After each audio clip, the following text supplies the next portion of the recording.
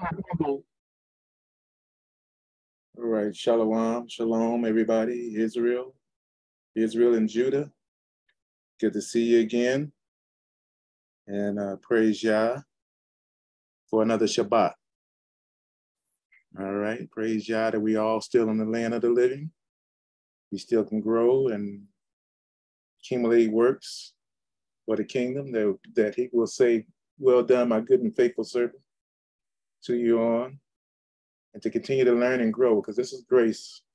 We're living in a grace time, and this is what grace is all about.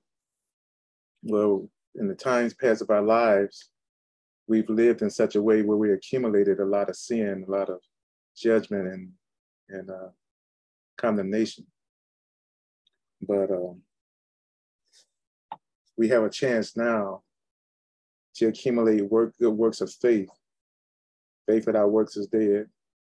And to be obedient, to have a faith walk with Yah. We have that opportunity to live uprightly, though it's not easy. Though it's not easy all the time. You know, a lot of people have heard what their idea of the faith is that you receive Jesus and everything goes well after that. No, I beg to differ. You receive Yahawah and you walk with him and you find your purpose. Find your purpose. And that doesn't mean everything goes well. That doesn't mean everything goes well. But if you're going and you're walking in the will of the one that you serve, then if you know what well is, that's well. No matter what happens, no matter what takes place, you walking in his will, everything is well. There's a song that I heard a few people sing, the safest place in the whole wide world is in the will of God. And even if that will sometimes turns out that you go through some suffering, some hardships, some health issues, and even if that will means that you go through rejection, poverty, all right, whatever that will takes you to, when you know that you're with Yah, all right, when you know that you're with him, that's all that really matters. Once you learn that, now you've learned a big secret of life. Is that it's not about just things going well. There's a word that we call happy. It comes from the word happening, all right?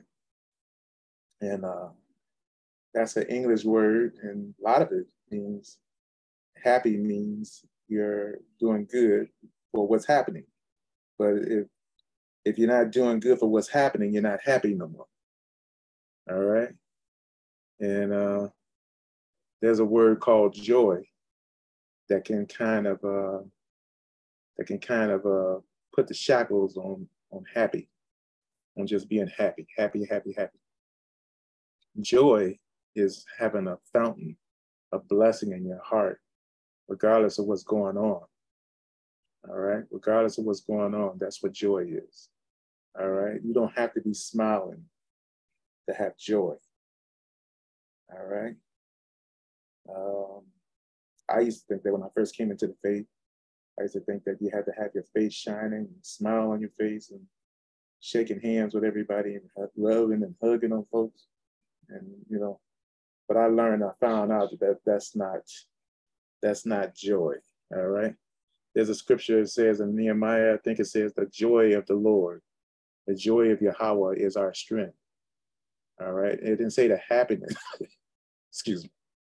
It didn't say the happiness of Yahawah is our strength. What was that scripture? Let's see. Ezra, Nehemiah. Let's try this. Nehemiah 8.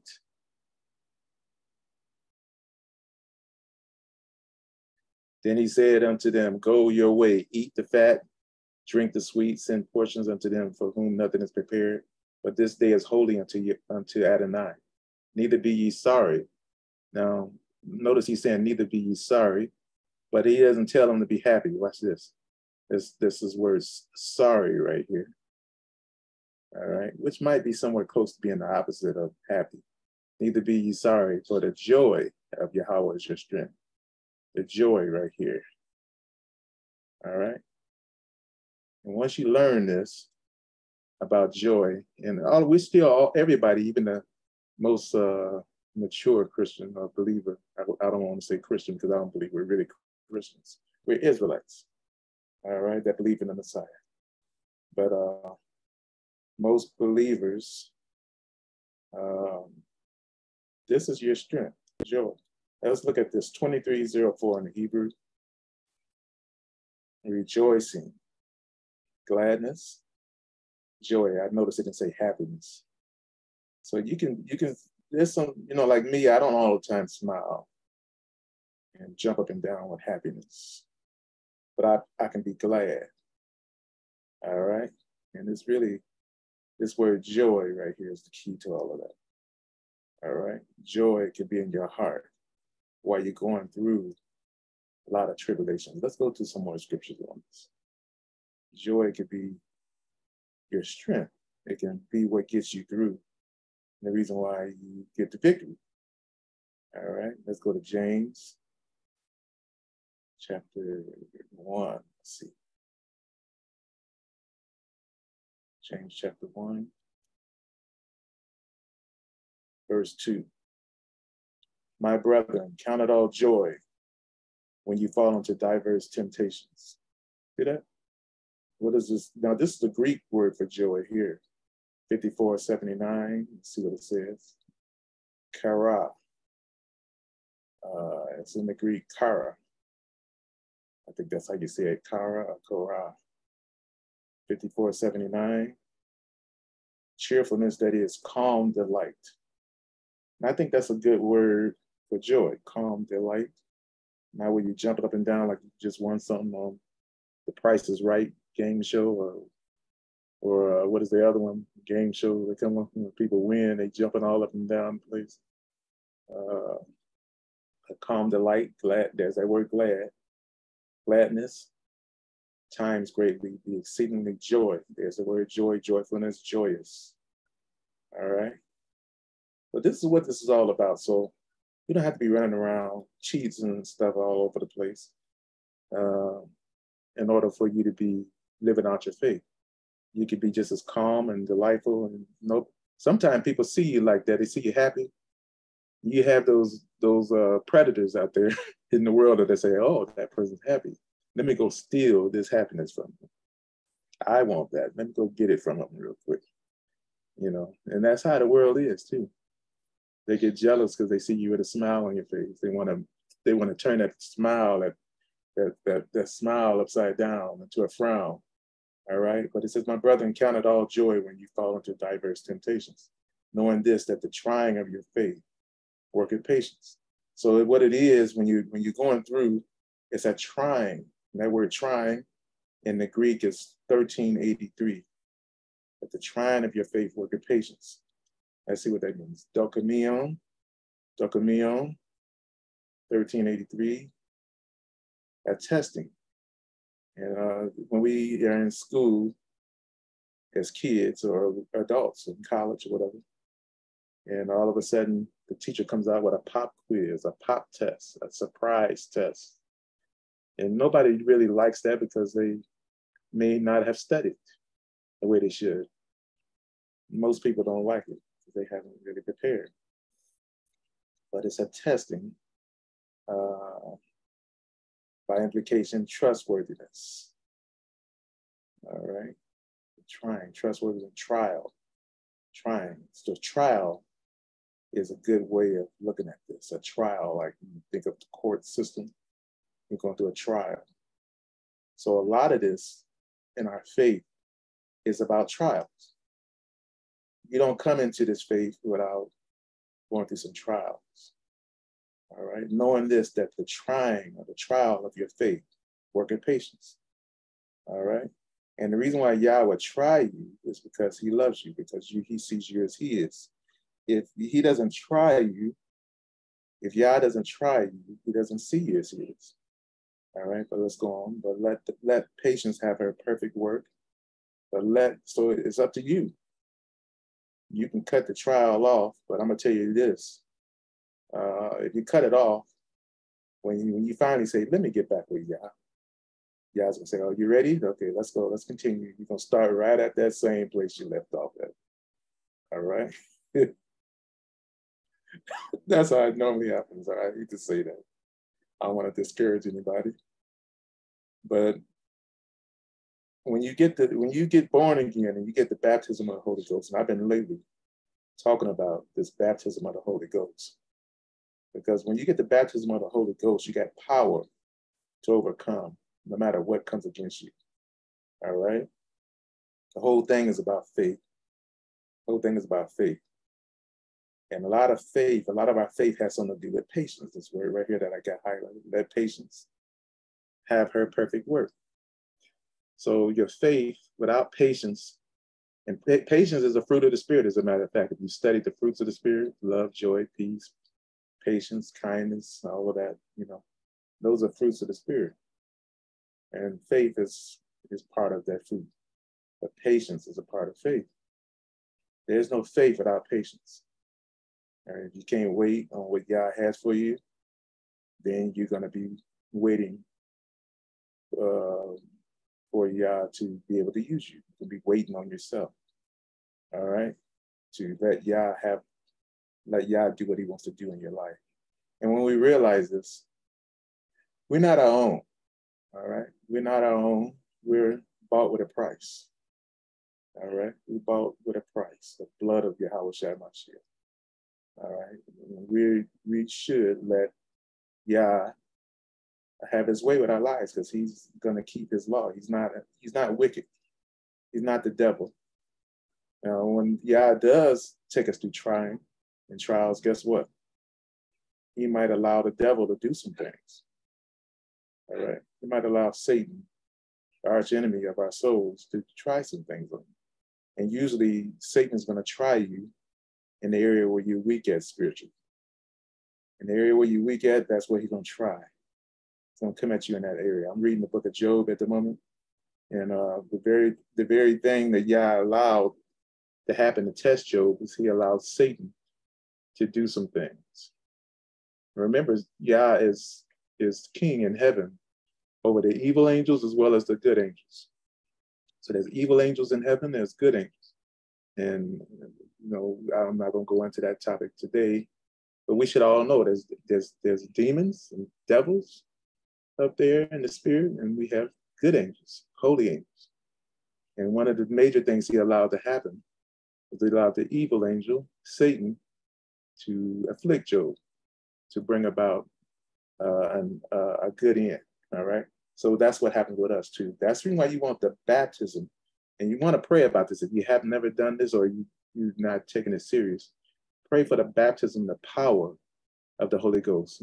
We looked at that last week or a week before about the book of Acts, chapter 1, that the disciples, after Yahawah resurrected and ascended into heaven, he told them before he ascended into heaven, he told them to wait in Jerusalem for the power to come upon them from on high. It was the Holy Ghost. And that Holy Ghost, that power, means dunamis in Greek, and it comes from the word dynamite, or is affiliated with the word dynamite. It's power. And we know that his strength is made perfect in our weakness. So when we are weak, he is strong. That means that Holy Ghost is dynamite, is powerful. So you want to pray and ask Yah for the Holy Ghost. And even then, it's kind of testing. It's going to try you. Yah's going to put your whole person to the test. But that if this thing lasts forever and the reward is great, that little light affliction that Yah allows to come upon us is nothing compared to the reward. So just consider that. But let's see James chapter 1, verse 4. But let patience have her perfect work. So patience, when you are walking with faith with Yah, if you let patience do its thing, it's going to be a perfect work in you. Hold on just a moment.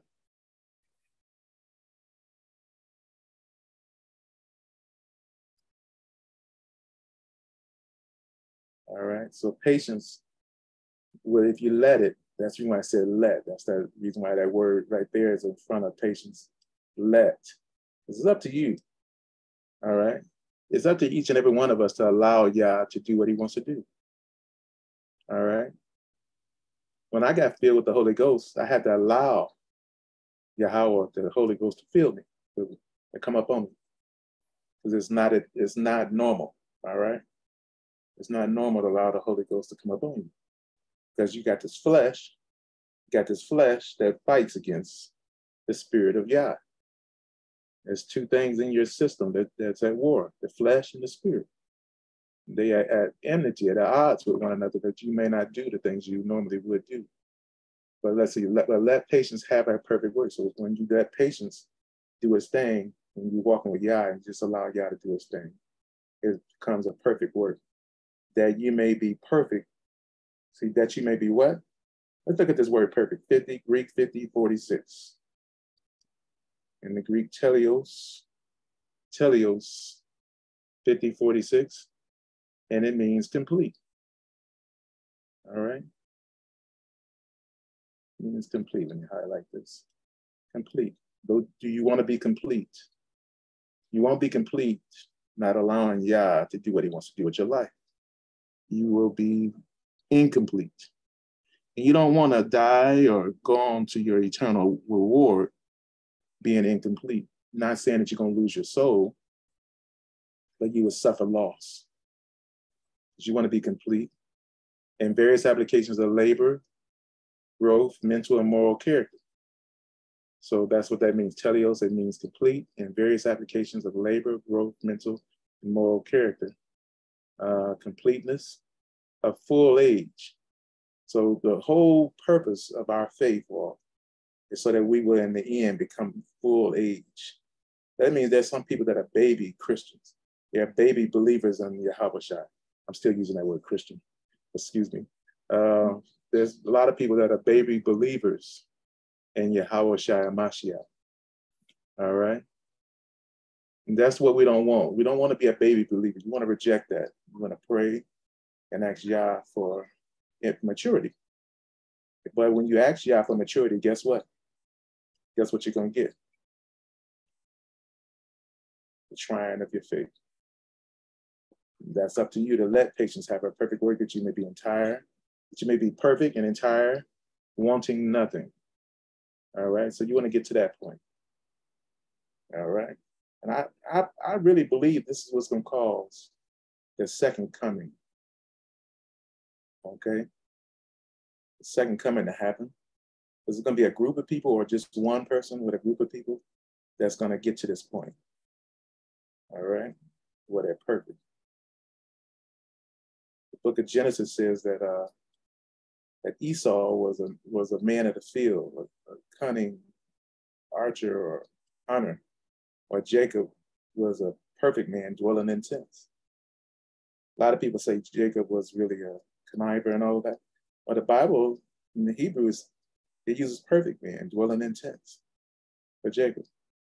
And he's the one that got the birthright in the end. He was the one that was forecasted to get the birthright, even though he was the younger son. All right? Well, you want to be perfect. And this comes with testing and trial and tribulation. Perfect and entire. Let's look at this word entire right there. 36:48 in the Greek. Halakleros.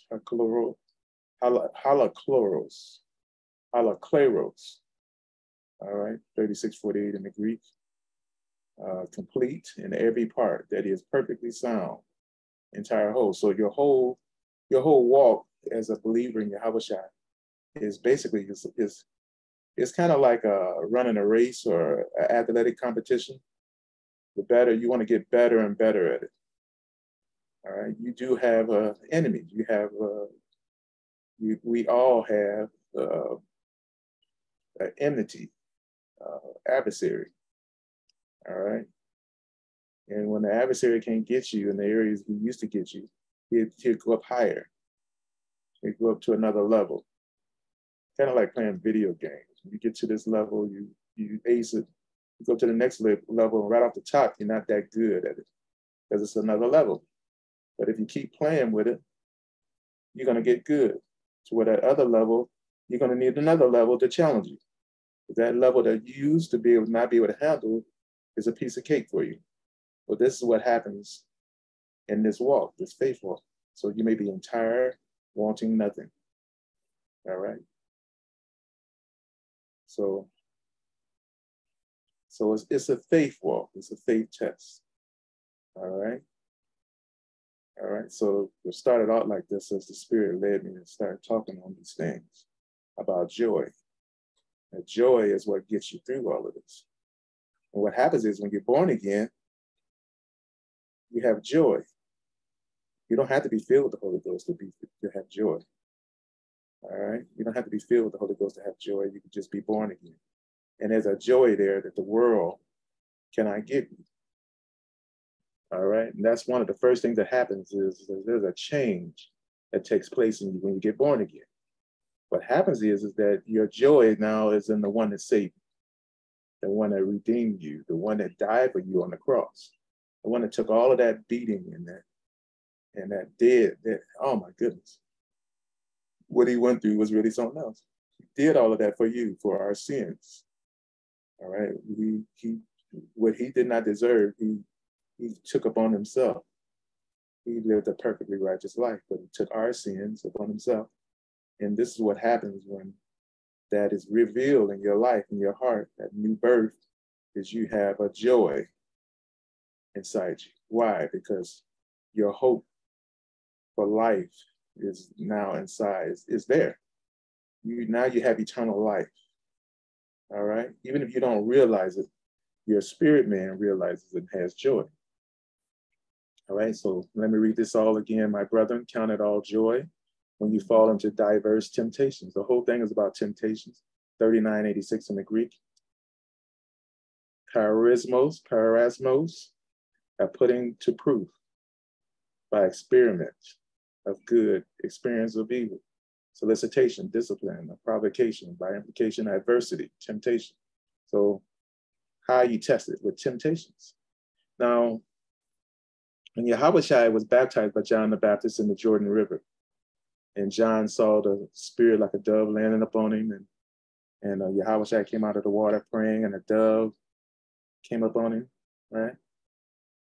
And immediately after he was baptized, and we heard the voice saying, "This is my beloved Son in whom I'm well pleased."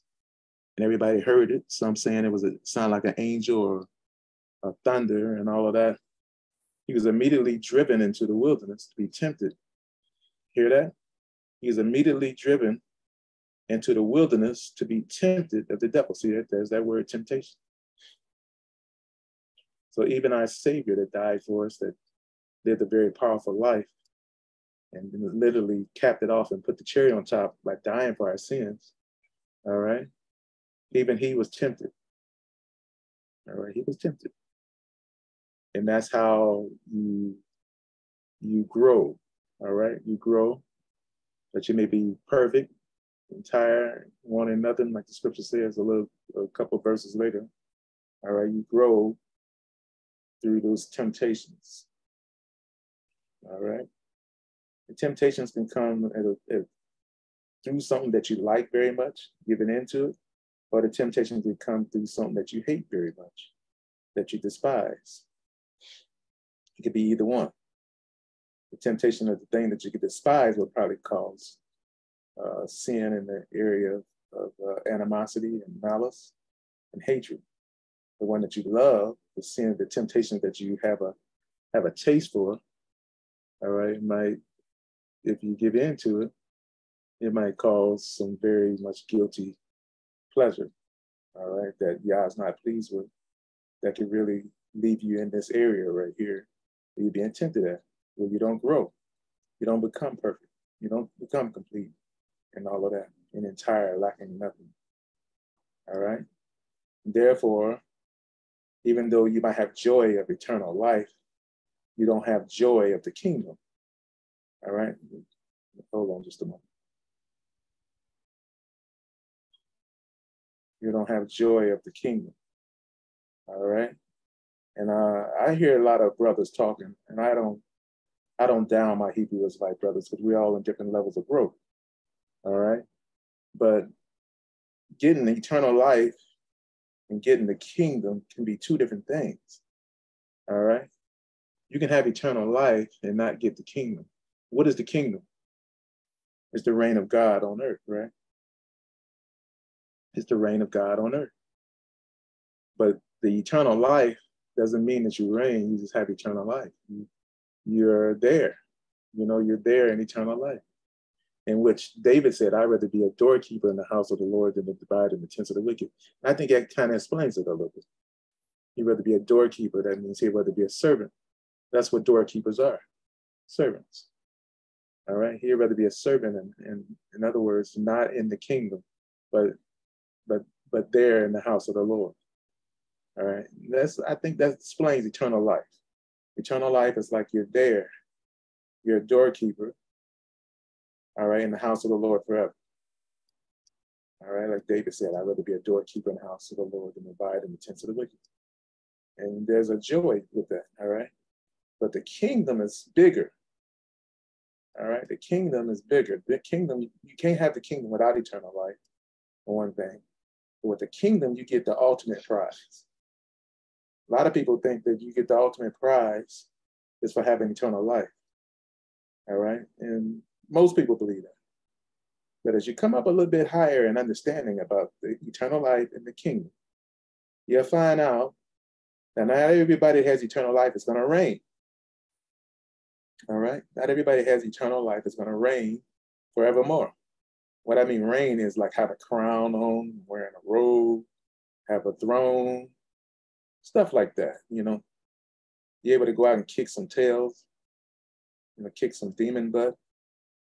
All right, with your sword, singing songs, victorious. That means you're famous. In the kingdom, you'll be famous. If you get the kingdom, you're famous forever. All right. But if you don't get the kingdom, you have eternal life. You look at it just like people that's in the world. You got celebrities. All right. You got celebrities. And I'm not saying the celebrities in this world are righteous. No, by far. But I'm just doing a little simile. You got celebrities, and then you got common people that basically feed these celebrities their money because the celebrities are entertaining, they're fun, and they get rich from making movies, you know what I'm saying, or selling whatever it is that they sell with their name on it. These celebrities, get rich off of their people celebrating them. All right. Well, look at the celebrity in the kingdom as the people that got the kingdom. All right. That's the difference, whereby you got other folks that are watching these celebrities that are celebrating the celebrities are the common folks. So look at the common folk in the world, similar to those that have eternal life. All right. But the celebrity is the one that got the kingdom. That's what it's all about right there. All right. So, and those are the ones that make the kingdom and have, that have eternal life. But the ones that don't get any of that, we don't want to talk about that. That's not a good thing right there. That person is most likely a devil. All right. Not Yah's people. All right. So the key to all of this is joy. All right. With joy, you can get the kingdom. All right. With joy, you can receive the Holy Ghost. All right. Let me see if I can find some words on this word, some scriptures on this word joy.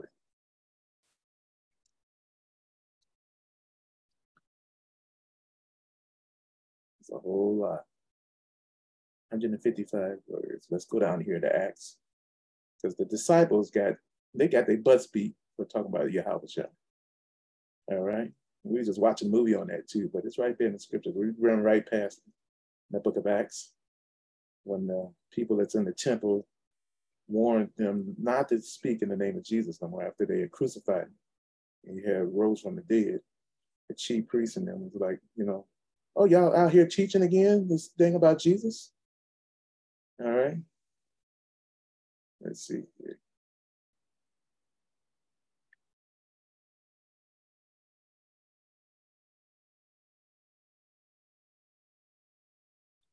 All right.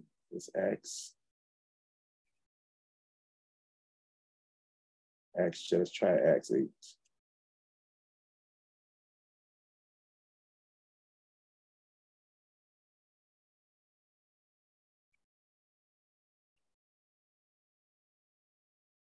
Acts chapter 8, verse 7, for unclean spirits crying with a loud voice. These are the acts of the disciples casting out devils and all of that. For unclean spirits crying out with a loud voice came out of many that were possessed with them, and many taken with palsies, and that were lame were healed. And there was great joy in that city. There's great joy. Let's go back, find some more.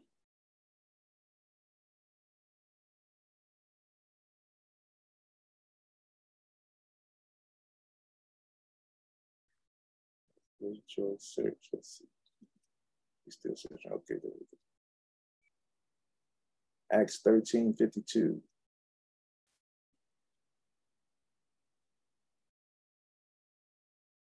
All right. But the Jews, who started 1350, but the Jews stirred up the devout and honorable women and the chief men of the city and raised persecution against Paul and Barnabas and expelled them out of the coast. But they shook off the dust of their feet against them and came into Iconium. The disciples were filled with joy and with the Holy Ghost. See, there it is right there. So you can have joy and not have the Holy Ghost, the baptism of the Holy Ghost, and not be filled with the Holy Ghost. But you can still have joy.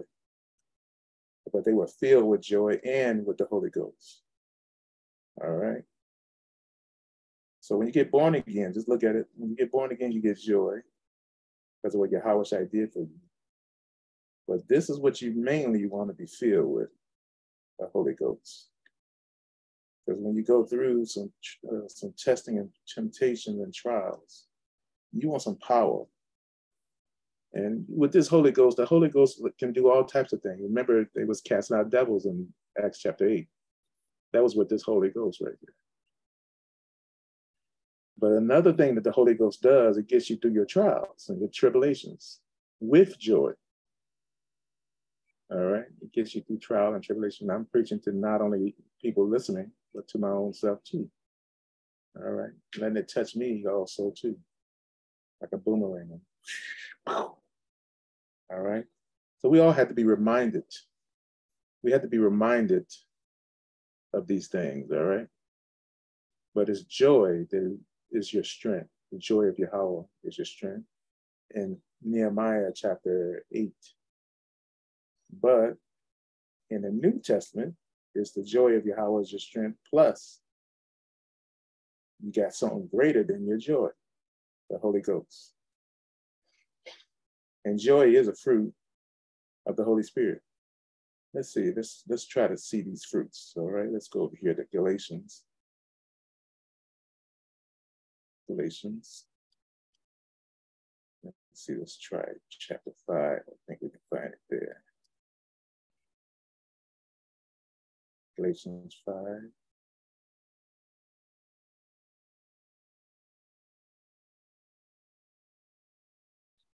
Verse 16, therefore, this I say then, walk in the Spirit, and you should not fulfill the lust of the flesh. So, especially when you have the fullness of the Holy Ghost, you walk in the Spirit. The reason why you walk in the Spirit is so you don't do the things of the flesh, because what happens with the flesh? The flesh brings death. It brings cursing and condemnation. All right, this is the reason why we don't want to sin. All right, especially as a believer, is because you reap what you sow. If you sow to the flesh, guess what you're going to reap? Flesh. The flesh lusted to death. It breaks Yah's commandments, and it eventually it leads to death, cursing and all types of mishap, destruction. All right, this is the reason why we don't want to do the things that Yahawah said not to do, because it leads to bad things for us. Galatians 5:17, for the flesh lusteth against the spirit. Notice that? Anything that lusteth against the Holy Spirit that gives us the victory, all right, it's trying to keep you from getting the victory. It's trying to keep you from getting the kingdom. All right, okay, you got joy because you have eternal life. Okay, let's stop it right there. We don't want you to get this right here, the spirit. All right, so the flesh lusteth against the spirit, and the spirit against the flesh, and these are contrary. The spirit and the flesh are contrary one to another.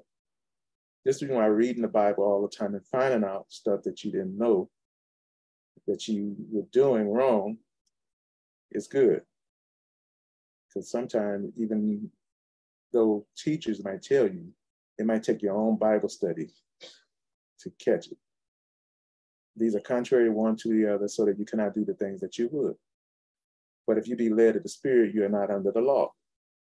All right. And this is part of what we talked about, the Melchizedek priesthood. All right. We are still liable to keep the works of commandments, to do the commandments.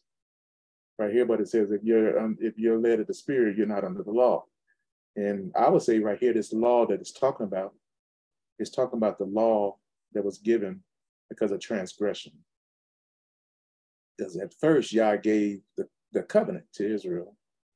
All right. And after they sinned, after they broke the law, broke the commandment, and committed adultery spiritually against Yahawah at Mount Sinai with the golden calf, all right, then he gave us the law, the book of the law that was to be put outside of outside of the ark. It was given because of transgression. This law was given because of transgression, but the commandments, all right, was given because of the covenant. That's the difference. What many people don't understand is that the covenant and the commandments in the covenant was originally given to us, not the law. The law was like putting somebody on probation after they got punished, and they get probation or whatever. They do so much other stuff after they get out of jail, all right, to complete the process. Well, that's what happened here. Yah punished Israel because of breaking the covenant and put us under the law. But if you're led of the Spirit and you got the Holy Ghost, or you're born again, you start walking in the Spirit, you're led of the Spirit, you're not under that book of the law. All right. Not exactly. We won't go deep into that. We've already done some teachings on it in the past. If you want to look at what we said about it, you can go back and look at some of the videos we've done before here. All right, which has something to do with the Melchizedek priesthood. All right. So under the Melchizedek priesthood, I might as well just say this at least. Under the Melchizedek priesthood, Yah gave us the covenant in the book of Exodus, chapter 19, to chapter 24. Exodus 19 chapter to Exodus 24 chapter. That is the 5 chapters, I think 4 or 5 chapters that speaks about the covenant. Those are at Mount Sinai. All right.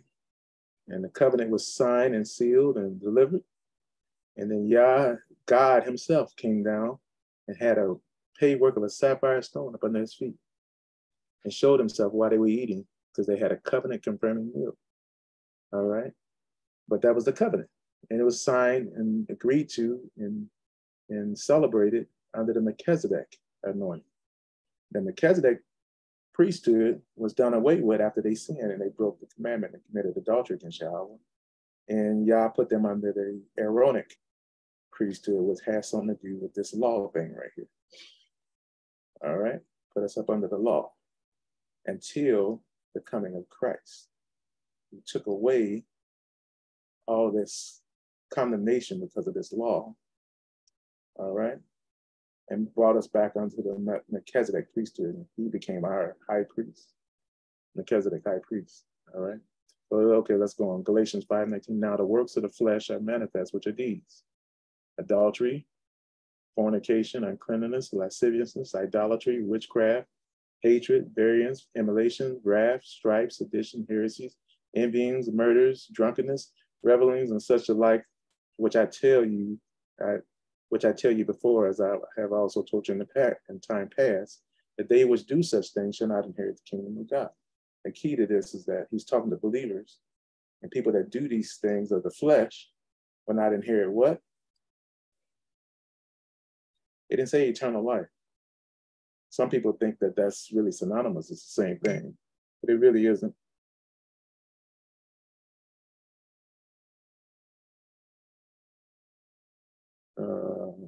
Let me see. Hold on just a moment. I got a question. Make sure I read it right. So Christians are low key, right, when they say the laws are done away with. Christians they don't know what they're talking about. Most of the Christians don't know what they're talking about when they say the laws are done away with. They're right about that the law that, let me see, how can I put it? The law that was given because of transgression, which was after the golden calf incident. The law that was given after Exodus chapter 19 through 24. Hello, can you hear me? I hear you. No, I mean, what I'm saying is, even though they may have taken it out of context, I mean, it's, like I said, it's kind of low key correct as well. It's just it's more complicated and deeper than that, than how they just say it like that. Yeah, it is. It's deeper than that. And most Christians are heathen, and they talk about we're no longer under the law. Y'all was never under the law. What law did he put y'all under? Well, okay. Well, when I think of Christian, I think of Black Christians, because I don't really deal with white people. So, so when I say Christian, that's who I'm thinking about, as a Black Christian. Okay, well, they are right to a certain degree. They don't go into this like I'm talking about, right? Like I can show you the scripture that says, which were given because of transcript. Let me go there real quick. We'll come right back to this.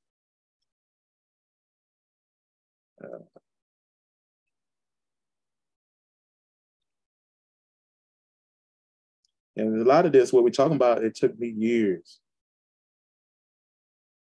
It took me years to really get this correctly.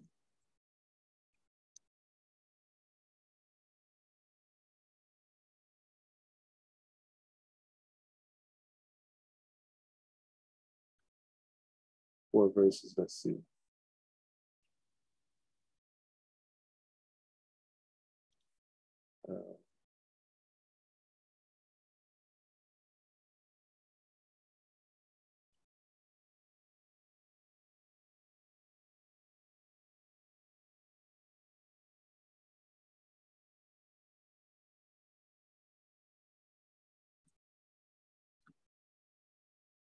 Okay, hold on. We're going to go down to the New Testament, which Paul, a lot of people, especially Hebrew Israelites, don't understand Paul. Paul was really kind of tricky in his explanations, but he was not wrong. Let's see.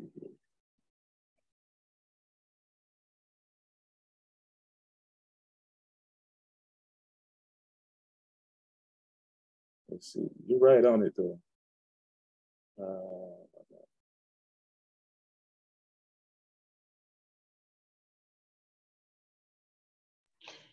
And I mean, there's still aspects of the Melchizedek law we still should be following. Yeah, well, regardless, right? Remember the law,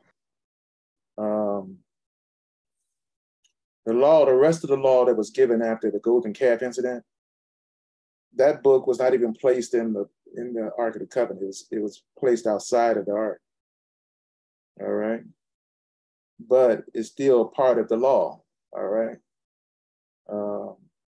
I would not tell anybody easily to just violate those laws. All right. But if you come and understand what we're talking about, what we're talking about now, then you know, like for instance, right now I'm talking to you, I don't have fringes on with a ribbon of blue. But there was a time when I didn't understand what I understand now, that I had to put them fringes on. All right. And Yah is going to judge you from where you're at. All right. So for me to say that the Hebrew Israelites, like I see a lot of them with fringes. For me to say that they're wrong would be wrong. All right. The reason why it would be wrong is because that's where they're at. All right. But remember, is the Melchizedek priesthood, is that eternal life, or is that the kingdom? Let me see. I'm trying to find this particular scripture. The Melchizedek priesthood, is that eternal life or is that the kingdom? I would say that's the kingdom. Yeah. Because Melchizedek, even just the name tells you that. Melchi, I think that's how you say it. That means king. Melech, that's the first part of the word Melech. Melchizedek. And the other part has something to do with priesthood. Zedek, righteous. So it's a righteous king, which is a priestly king. All right. So the Melchizedek priesthood is really the kingdom that's coming. And that's what Yah was really giving us from the very beginning. We messed up by worshiping the golden calf. All right. He was giving us the Melchizedek kingdom. Because look at all the laws look at the commandments that he gave us instead of all of those other books. He only gave us 4 chapters of commandments. All right. Right off the top with the Melchizedek priesthood. But with the Aaronic priesthood, that's what we came to. We got Aaron's priesthood. All right.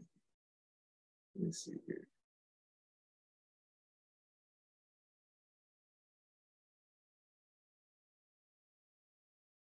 There it is, Galatians 3:19. So with the Aaronic priesthood, we got the other books. We got the fringes. With the Aaronic priesthood, we got even more holy days. All right. When he only gave us 3. With the Melchizedek priesthood, he only gave us 3 times to be in Jerusalem. But with the Aaronic priesthood, it's 7 times, 7 holy days throughout the year. All right, so let's see. Wherefore, Galatians 3:19, wherefore serveth the law? It was added because of what? See it? Galatians 3:19. Wherefore serveth the law? It was added because of transgressions. See? So the part of the law that was added was after Exodus chapter 24. All right. That's what many of us don't understand. So I wouldn't put down people that don't understand this. But if you understand this, then you better do something about it. So like I just said, I don't have fringes on. And I'm not condemned or convicted about it. Why? Because the part of the law that has something to do with fringes was added because of transgressions. All right? You understand that? And what you get instead of fringes, you get the baptism of the Holy Ghost. You get the Holy Ghost. Now, a lot of Black Christians would tell you that the law is done away with. Then you have to go and tell them which part of the law, the covenant part or the transgression part. Then they might say, well, what are you talking about? That's when you got them. All right. Which part of the law is done away with? See? And it's personal too. It's not just because Yahawah died on the cross and rose again. That means everybody don't have to keep the law. All right. He made it personal. That means that if you don't come to this understanding, right, about the Melchizedek priesthood, all right, and the law being done away with, and the Melchizedek priesthood still being relevant for today, you don't come to this, then Yahawah is gonna wonder why you didn't have your fringes on. All right. If you come to this understanding that the law is done away with, but you're wrong about the Melchizedek priesthood, he's gonna still wonder why you was breaking his law. He's gonna call you a worker of iniquity. But if you come to this understanding and you have Melchizedek, you understand the Melchizedek priesthood, you understand that right there in the book of Exodus chapter 19 through chapter 24, that was the covenant with the commandments, the original covenant. That was the Melchizedek priesthood, not the Aaronic priesthood. If you come to that, you don't have fringes on, Yahawah is not going to be looking at you saying, why don't you have your fringes on? See? So it's personal. There's some people he's going to wonder why they were not wearing their fringes. And there's other people he's going to wonder, he's going to look at them, he's not going to wonder that. You know, he's going to say, well done, my good and faithful servant. He's going to know you understood the Melchizedek priesthood. Some people are still under the Aaronic priesthood, put it that way. But the ones, a lot of these Black Christians that are saying that the law is done away with, they don't understand that the covenant is still relevant. The covenant is still binding. Melchizedek, and they know that Melchizedek, Yahawah is our Melchizedek high priest. They know that, all right? But they think that the Sabbath is done away with, all the commandments is done away with. If you go from Exodus chapter 19 through chapter 24, you see the 10 commandments, right? When Yah made the covenant with Israel, you see that he did the 10 commandments right there. There's all types of laws or commandments right there in the Melchizedek priesthood. What's not there in the Melchizedek priesthood is the fringes. There's a whole lot more, you know, but the fringes is not there.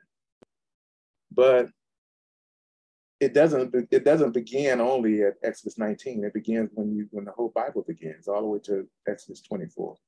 I just normally just use Exodus 19 as that's when they come to the mountain and make the covenant.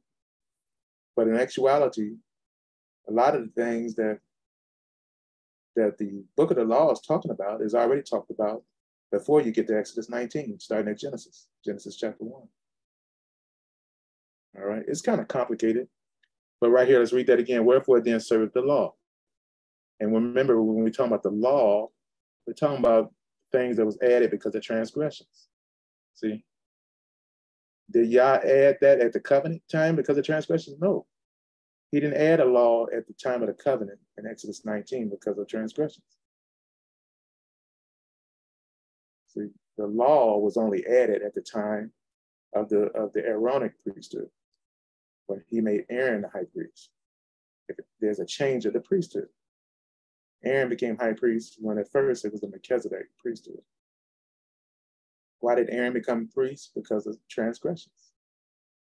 All right, it was added because of transgressions till the seed should come to whom the promises were made. Who was that seed? That was Christ, right? So it was added because of transgression till, check this out, till the seed should come to whom the promises were made. So what would happen when he came? Then you don't have to serve the law, but you come to this by faith. All right, you come to this by faith. Really, if you understand, if you're there with the Melchizedek priesthood, all right, and you understand this thing, all right, that's a sure sign of the kingdom for you. All right, but if you don't understand it, even if I'm talking to you right now, it might be because of the Holy Ghost that you still got to get that Holy Ghost, the infilling of the Holy Spirit. All right, it might be. I'm not saying that's set in stone. All right, but a lot of Hebrew Israelites, and I don't put them down for wearing their fringes. I wore them too. As a matter of fact, I still might get some shirts and put some fringes on them. And what Paul did, the Apostle Paul would wear fringes around Hebrew Israelites that were wearing fringes. You know, so they wouldn't have to go into that topic. If he didn't want to go into that topic, he just wear some fringes. All right. But let's see, wherefore then, let's go over this again. Wherefore then serveth the law, it was added because of transgressions, till the seed should come to whom the promises were made, and it was ordained by angels in the hand of a mediator. All right. So the Black Christians that are saying the law is done away with, they don't do nothing, they are in danger of losing the kingdom, even if they're born again. All right. They're in danger of losing out on the kingdom. You can argue with them until you're blue in the face. One of the major things I would tell them is that you can't get the kingdom if you're a work of iniquity. What is work of iniquity? Let's go right here real quick, Matthew 7.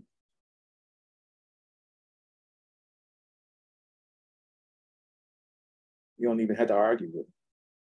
You just put this on them and turn around and bow face and march off. Not everyone, Matthew 7:21, not everyone that saith unto me, Lord, Lord, shall enter into the what? Into the kingdom. It didn't say have eternal life. All right. Not everyone that says unto me, Lord, Lord, shall enter into the kingdom. What is the kingdom? It's the reign of God on earth. That means you're one of the top dogs. Kingdom, let's see, that's got to be Basilia, Greek 932. Yeah, Basilia. All right. That means royalty. That is rule or realm. See that? Rule or reign, realm. So there's believers that's going to have eternal life, that's going to have rule and reign. They're going to rule. Not every person that has eternal life in the kingdom or in heaven is going to rule. See? So not everyone that saith unto me, Lord, Lord, shall enter into the kingdom of heaven, but he that doeth the will of my Father, which is in heaven. So what is the will of the Father? All right. The will of the Father is keeping the commandments. And then say the law, keeping the commandments. Yahawah said, if you love me, you keep my commandments in John, I think it's John 14. John 14, verse 15, somewhere around there. If you love me, keep my commandments, and he that loveth me shall be loved of my Father also. So that's the commandments. It's not the law. Notice that he says commandments, not law. Verse 22, many will say unto me in that day, Lord, Lord, have we not prophesied in thy name? And cast out devils, and in thy name done many wonderful works. Matthew 7:23, and then will I profess unto them, I never knew you, depart from me, ye that work iniquity. The key to this whole verse right here, verse 23, is that word iniquity. Let's look it up real quick. 458 in the Greek. So what is this iniquity that would keep people from having the kingdom? That's saying, Lord, Lord unto Yahawah, which probably had eternal life. Anomia. Anomia, it means illegality. That is violation of the law. All right, violation, in other words, violation of his commandments, in which basically you would have to go back to the law. All right, so Black Christians that haven't come to the Melchizedek correctly should stay in the law until they get it, till they understand it. That means they should throw on their fringes. They should stop shaving their beard, stop shaving their head. All right, they should go back to the law and then walk up out of there with Yahawah. All right, that's what they should do. Because if they don't, if they want the kingdom, let's put it that way, if they want the rule, the top reward for the kingdom, like Yahawah was just saying, they should go back to the law. See, so that's why I wouldn't condemn somebody for keeping the law, wearing fringes and doing all the stuff that the law says, from Genesis, Exodus, Leviticus, Numbers, Deuteronomy. I wouldn't put somebody down for doing what the law says. All right? Because he's going to judge everybody from where they're at. All right? So they won't go to hell, put it that way. They won't go to hell. If they're born again, they won't go to hell. But they surely won't get the kingdom. What was the word right up there? What he just said? Not everyone that saith unto me, Lord, Lord, shall enter into what? The kingdom of heaven. He didn't say not everyone that says unto me, Lord, Lord, shall have eternal life. He didn't say that. All right.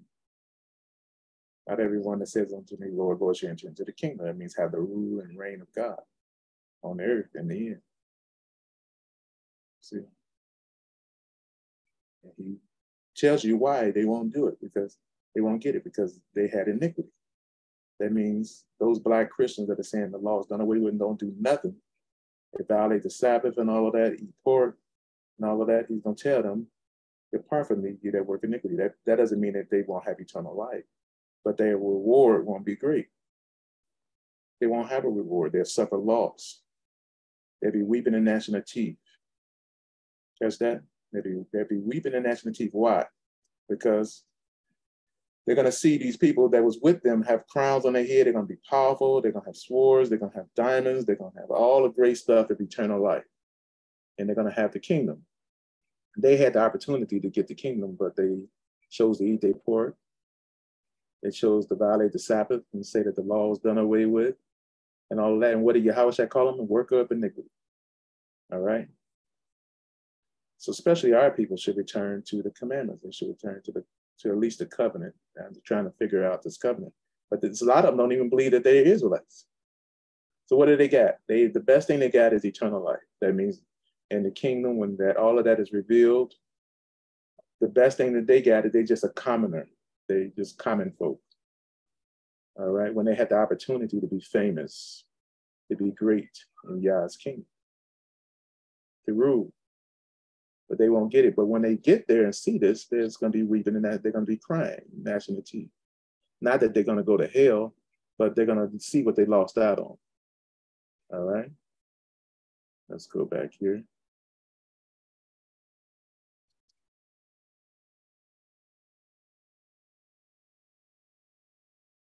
Galatians.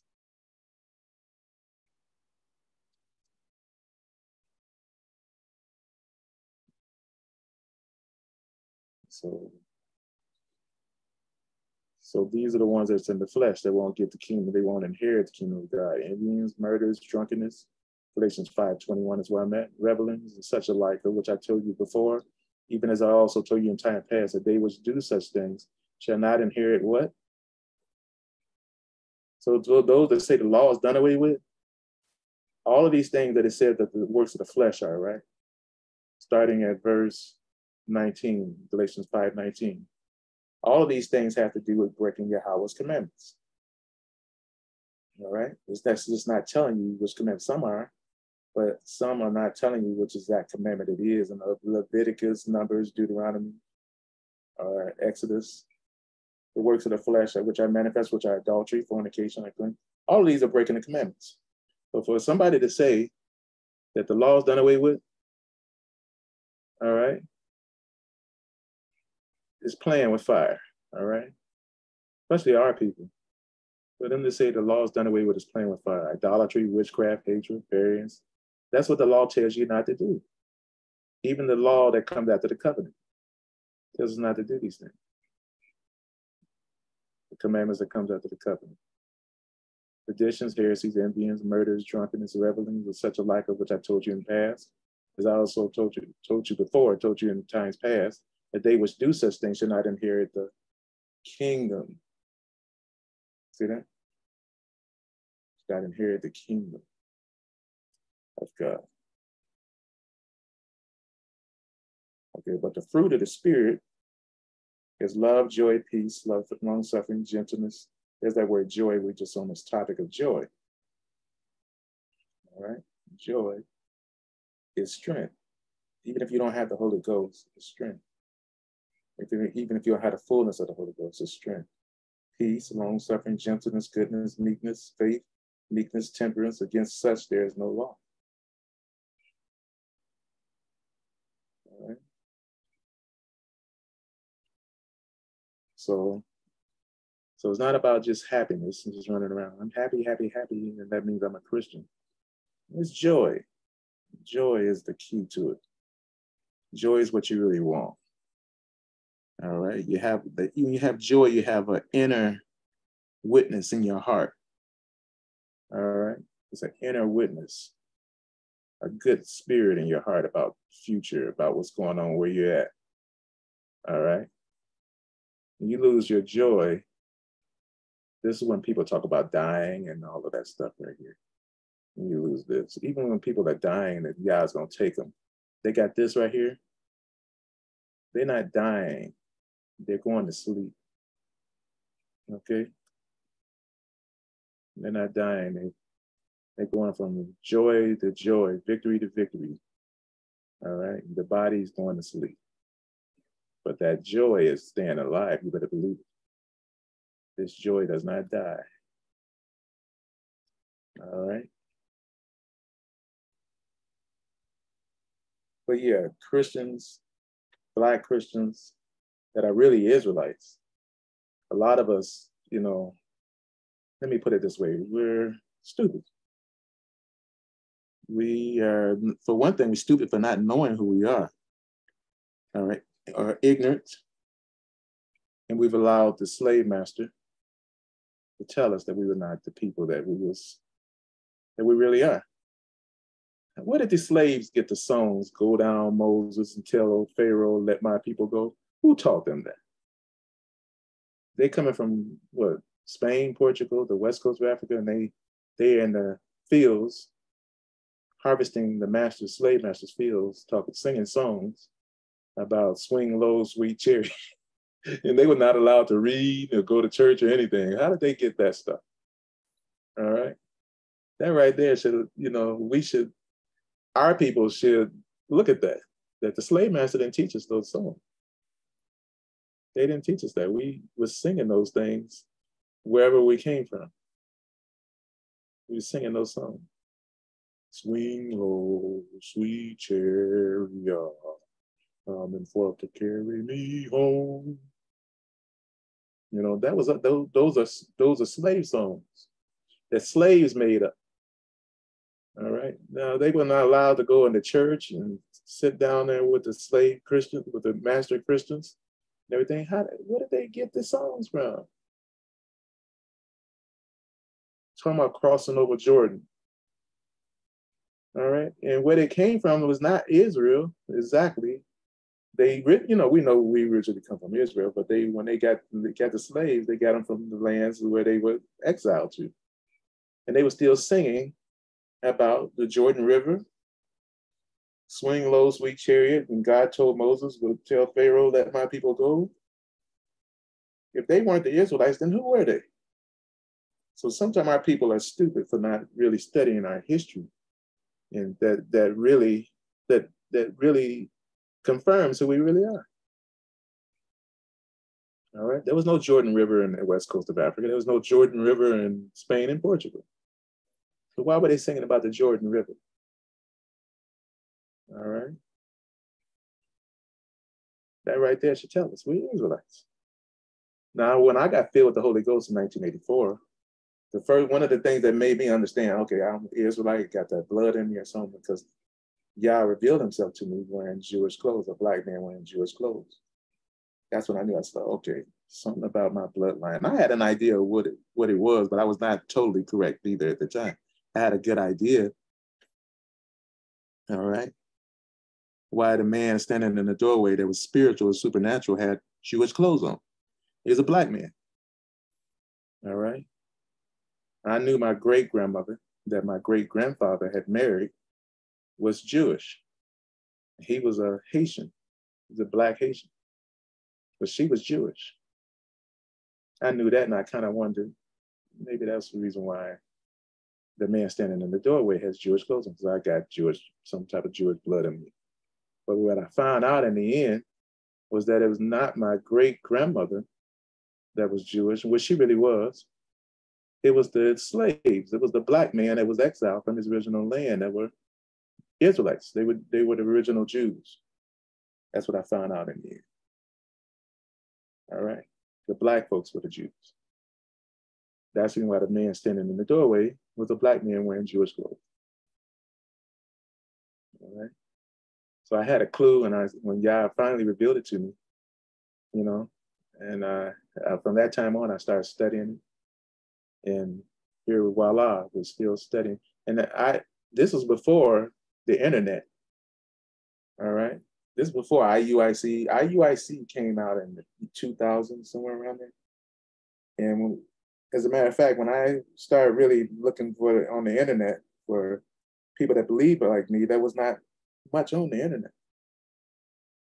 I had to really search for people that believed that we were Israelites. All right. All of this is brand new. The Hebrew Israelites on the internet.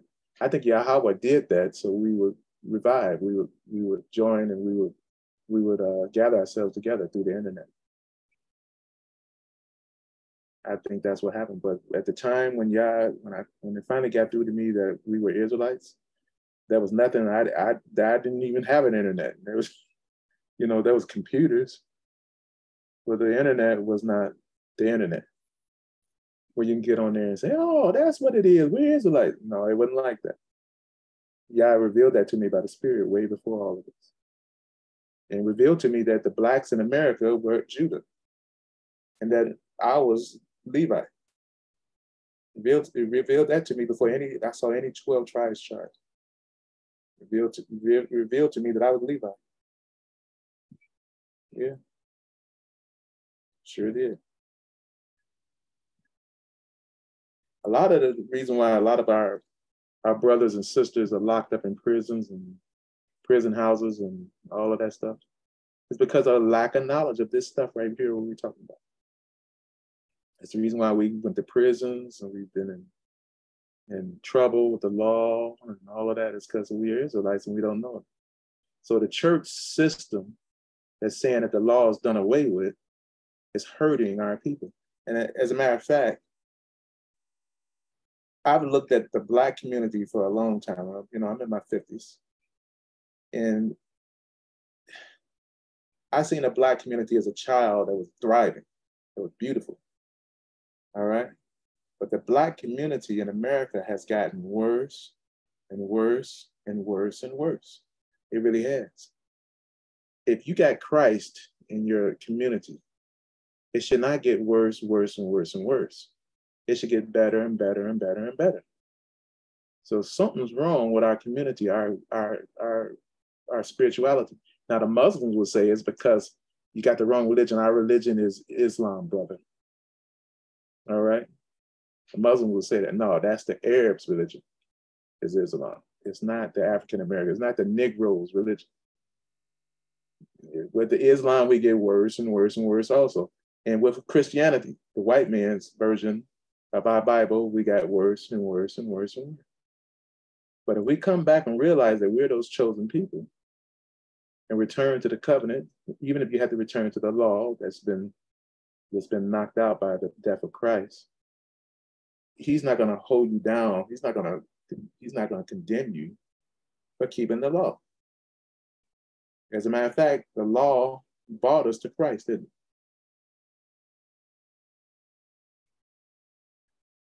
Let me see if I can find something real quick. The law was a schoolmaster. Let me see if I can find that real quick, that word, schoolmaster. All right, just to be sure. Let's see, school.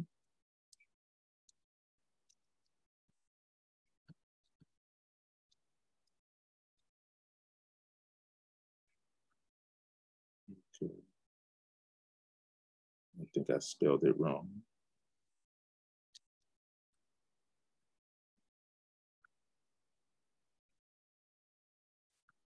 There it is. Galatians 3. We're not that far from it.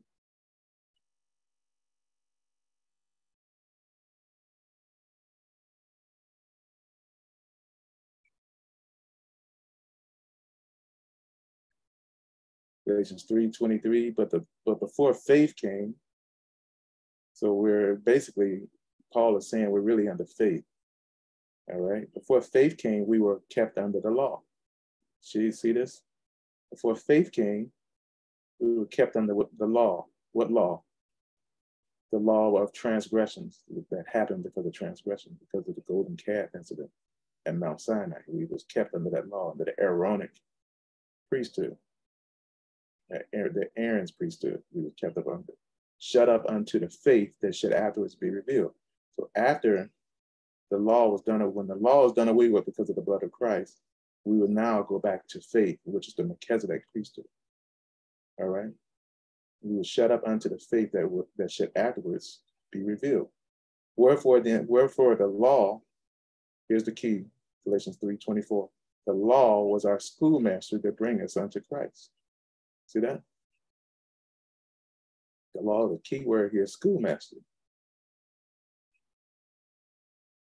So basically, we had to grow up. When Yah gave us the law, after we did the golden calf incident, he basically put us under a schoolmaster. So we would, in our understanding, come unto Christ.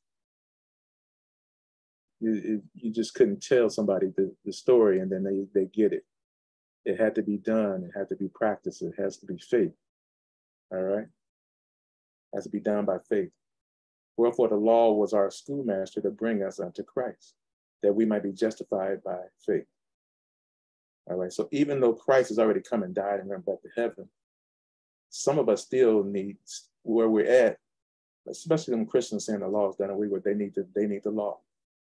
And what would happen is this schoolmaster, if they go back to the law where their fringes and all of that, stop shaving their beard, stop shaving their head. There's all types of Michael Jordan bald head folks in the church nowadays.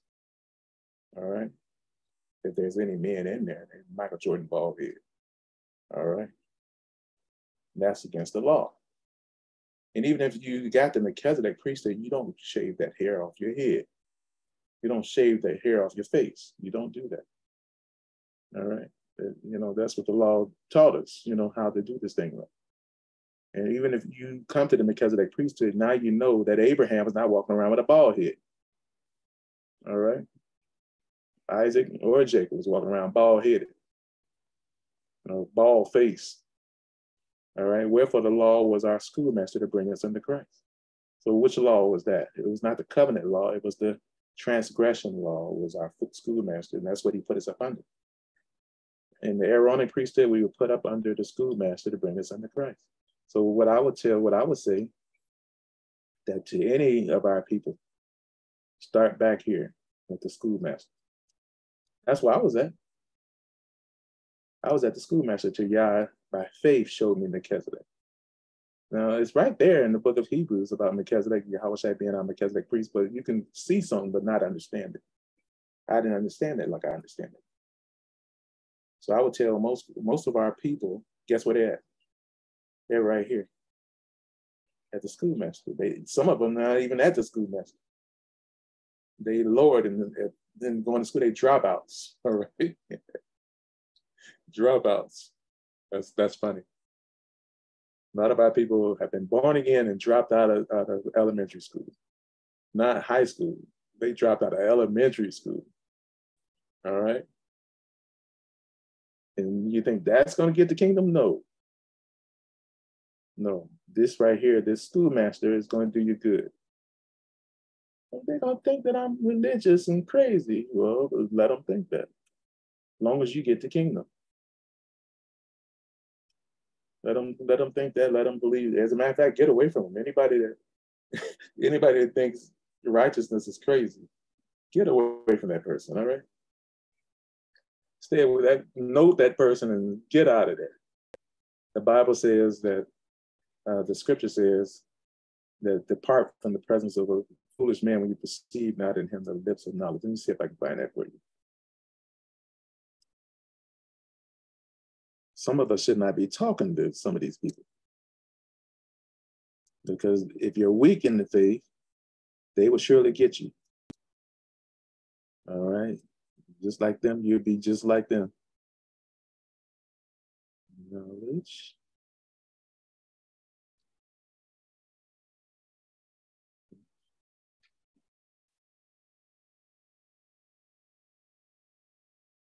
You don't want to be talking to some folks, if you're weak in the faith, that definitely don't have faith.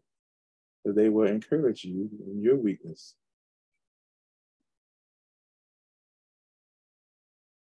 Let's see. Proverbs 14, verse 7. Go from the presence of a foolish man when thou perceivest not in him the lips of knowledge. See that? Proverbs 14, 7. Go from the presence. And that word presence, 50, 48. And then you don't have, we already know that. I mean, go from that person, period. And then don't hang out with them. 50, 48. Nagid. Some of these words you might notice sounds like nigger, all right? Because the word nigger is a good word in Hebrew. Right? All right, let's see. Go from a front, that is part, opposite, specifically a counterpart, or mate, usually, let's see. Basically go from, get out of their face. Right here it says a front, all right? That means their gate, their front. Get away from around them. Don't be sitting up there talking to them in their face, all right? So go from the presence, go from their face of a foolish man when thou perceivest not in him the lips of knowledge. All right. So you see some black Hebrew Israelites that saying they're not Hebrew Israelites, saying the law is done away with. You're sitting there arguing with them.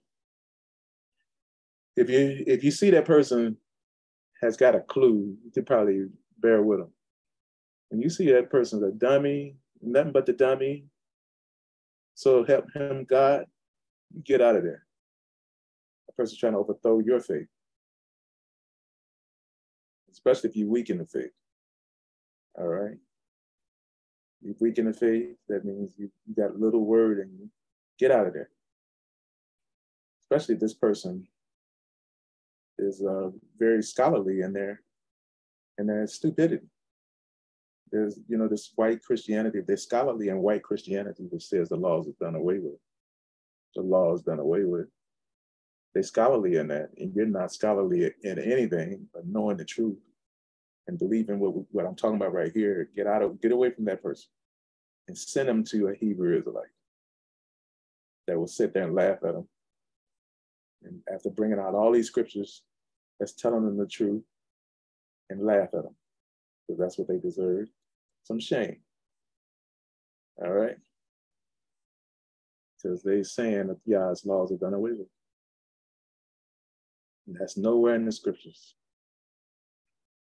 All right? It's nowhere in the scriptures. I'm going to read that again. Go from the presence of a foolish man. It calls that person a foolish man. So what are our people that are in these churches that get worse and worse every generation? Our neighborhoods look like a war zone. Some of them, I can go outside the house and get in the car and just drive about maybe a mile down the street and there's a war zone. Look like they had war and somebody tore up all the houses around it. And it's nothing but an African-American neighborhood. It's a minority neighborhood. Why? What happens? And there's churches all over the place. That's what happens to the churches. All right? But when you get the real thing, the truth, like what we're talking about, and you get a lot of people that's believing the truth, all right? That's what the church is all about. It's a body of believers coming together. And by being in that assembly, you have the body of Christ. You have miracles. You have all types of powerful stuff going on. And that's what they wanted to take away from our people, because we are those people. We are those people that if we get together with the truth, we assemble, guess what? Yahawah is coming back. All right, and it's starting to happen. With the internet and stuff, it's starting to happen, literally. Let me see the scripture. Let me see something real quick, because we're right up on it. Let's go to Isaiah 64. Isaiah 64, Zeke 64.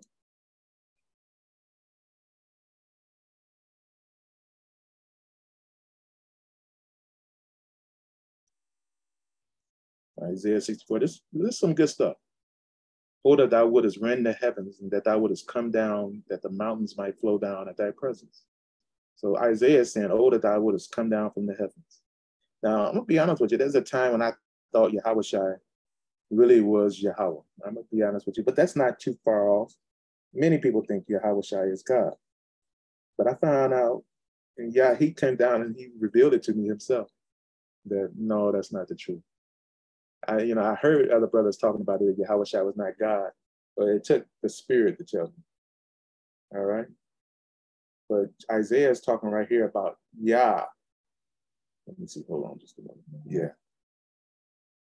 Isaiah right here is talking about Yah himself, not Yahawah. Oh, that thou wouldest rend the heavens, and that thou wouldest come down, that the mountains might flow down at thy presence.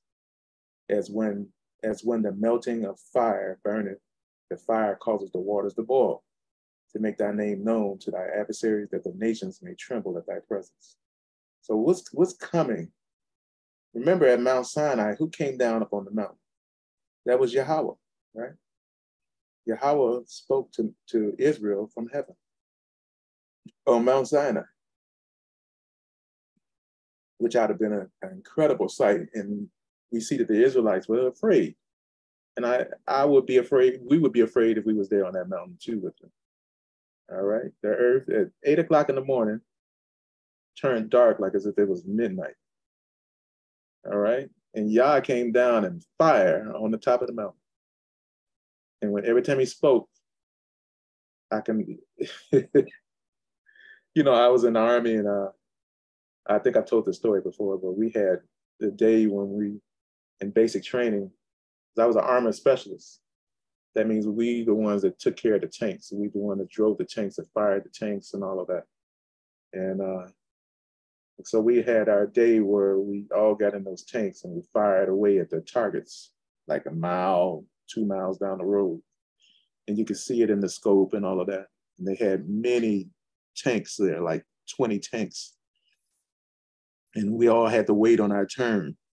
And I can remember every time one of those tanks blew up, it fired, you would jump.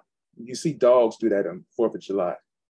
Every time a firecracker go off, they pow, they jump, it bothers them. Well, these tanks are so loud, all right, where even the earplugs didn't do any justice, because the firing of that tank, the vibe of it, the pressure of it would hit you, not just in the ear, it would hit you in your body. You would jump. All right. Well, I can imagine that the voice of Yahawah is like that, or worse, where you had to get away, you had to get a distance away from him if you're going to hear his voice and not be afraid. Moses said, I exceedingly fear and tremble, what the scripture says. All right. Because he came down and he started speaking. Right here it's talking about in Isaiah 64, is when the fire burning, when the melting fire burneth the fire causes the waters to boil. So he came down in flaming fire. He said, to make thy name known to thy adversaries, that the nations may tremble at thy presence. Why would the nations tremble at Yahweh's presence? Because it's like those tanks going off. That's how his voice sounds. There's another place, there's a few other places I can take you to, but I'm not going to do it right now, where it says the voice of Yahawah splitteth the cedars. Now, we know a cedar of Lebanon is a huge tree. Yet the voice of Yahawah causes that tree to blow up. Pow! All right? That's how powerful his voice is. All right? And that the nations may tremble. That's what's going to happen. And Isaiah is telling us a little bit right here, that Yahawah is going to come down. So let's look at it again. Oh, that thou wouldest rend the heavens and come down. What's going to happen? Yahawah is going to come down in the latter day, just like he did at Mount Sinai. All right? He's going to come down, and the nations will tremble at his presence. Verse 3, when thou didst terrible things which we look not for. So Israel did not look for all of that to happen. So when thou didst terrible things which we look not for. So what's going to happen? Something's going to happen that it's going to be a surprise. We're not looking for what's going to really take place. All right. But he's coming down again, but this time it's going to, I got an idea. I think Yah's let me in on it a little bit, because he does nothing unless he reveals it first to his prophets, right? His prophets. Yah will do nothing unless he first reveals it to his prophets. I think Yah has let me hit me onto it, that when we see the one sitting on the throne dwelling among the people, in order for him to dwell among the people, he's going to have to be in a situation where it will not harm his people for him to dwell among the people. So we know if his voice causes the cedars of Lebanon to blow up and divides the rocks into and causes the rocks to go become chalk, stone, powder. You know that if he's around us, he's amongst us, he's going to kill us. And that's what Israel said. If we speak to us anymore, we're going to die. You go up there and talk to him, Moses, because if he talks to us anymore, we're going to die. Our lives are over with. So he's going to do something a little different. I think what it is that man that sits on the throne is going to dwell among the people. It's going to be down here. He's going to basically have to manifest himself in regular human flesh, just like a regular human being. All right? And we're not looking for it.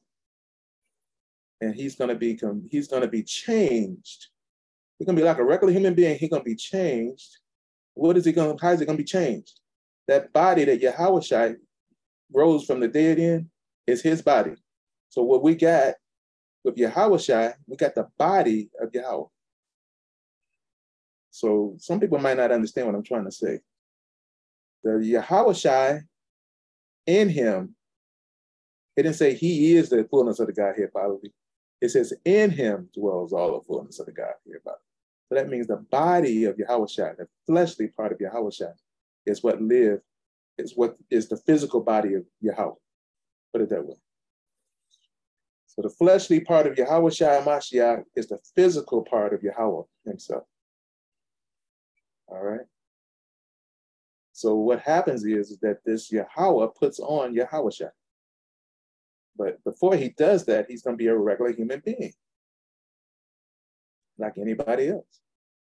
That's what's incredible. Now, I think Yahawah revealed this to me, because if Yahawah is not Yahawah, then what is he? All right. He is the body, the physical embodiment of Yahawah. What does that mean? Is that saying Yahawah is Yahawah? No, it's saying that he is the physical apparatus. Just like my body, you can look at me. My body is the physical apparatus of me, of my person. Is my body me? I would say not so. My body is a part of me. Okay? My body is a part of me. It's not literally me. Okay? And that's what's going on with Yahawah. Yahawah is the physical part of Yahawah. Okay?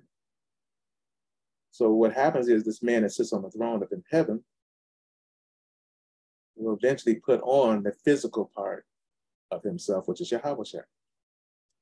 And when that happens, that's why Yahawah literally always said, the Son of Man, the coming of the Son of Man. Why don't he just say, come out and say, when I come back and I'm going to do this, when you see me coming from the clouds, he always talking about the Son of Man. Why is he doing it like that? It's because he knows that the Son of Man in the latter days is literally Yahawah himself, putting him on. All right? So he's speaking in the second person, not in first person, like as if it's him.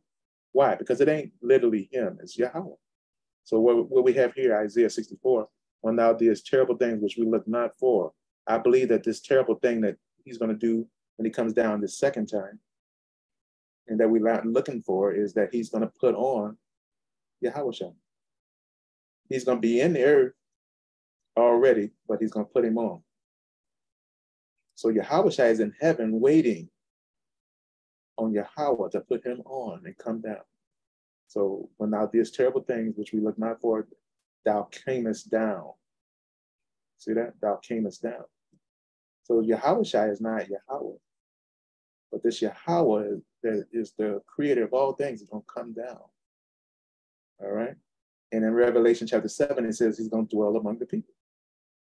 He's going to be with the people. So that has to be the body of Yahawah. That's with the people.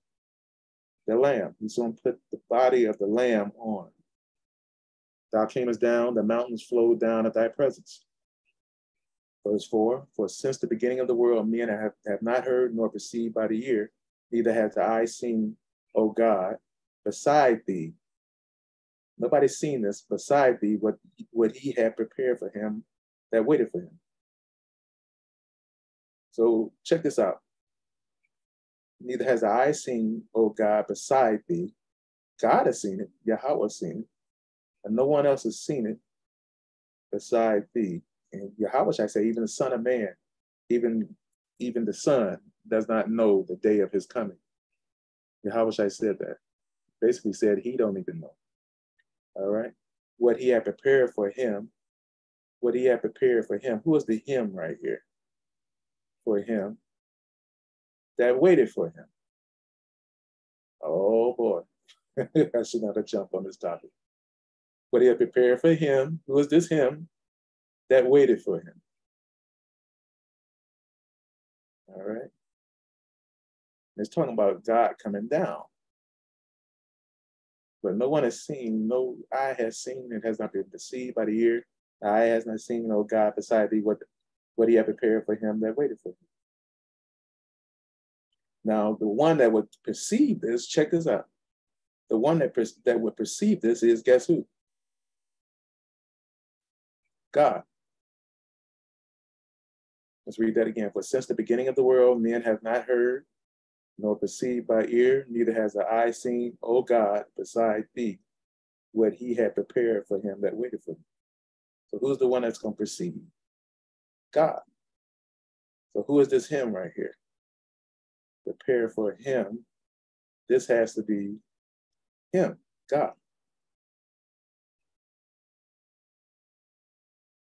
So if he's going to come down again, that Son of Man that's coming out of the sky is the body of Yahawah, but it is this man right here, the one that sits on the throne. And let's go here. Let's go down a little further.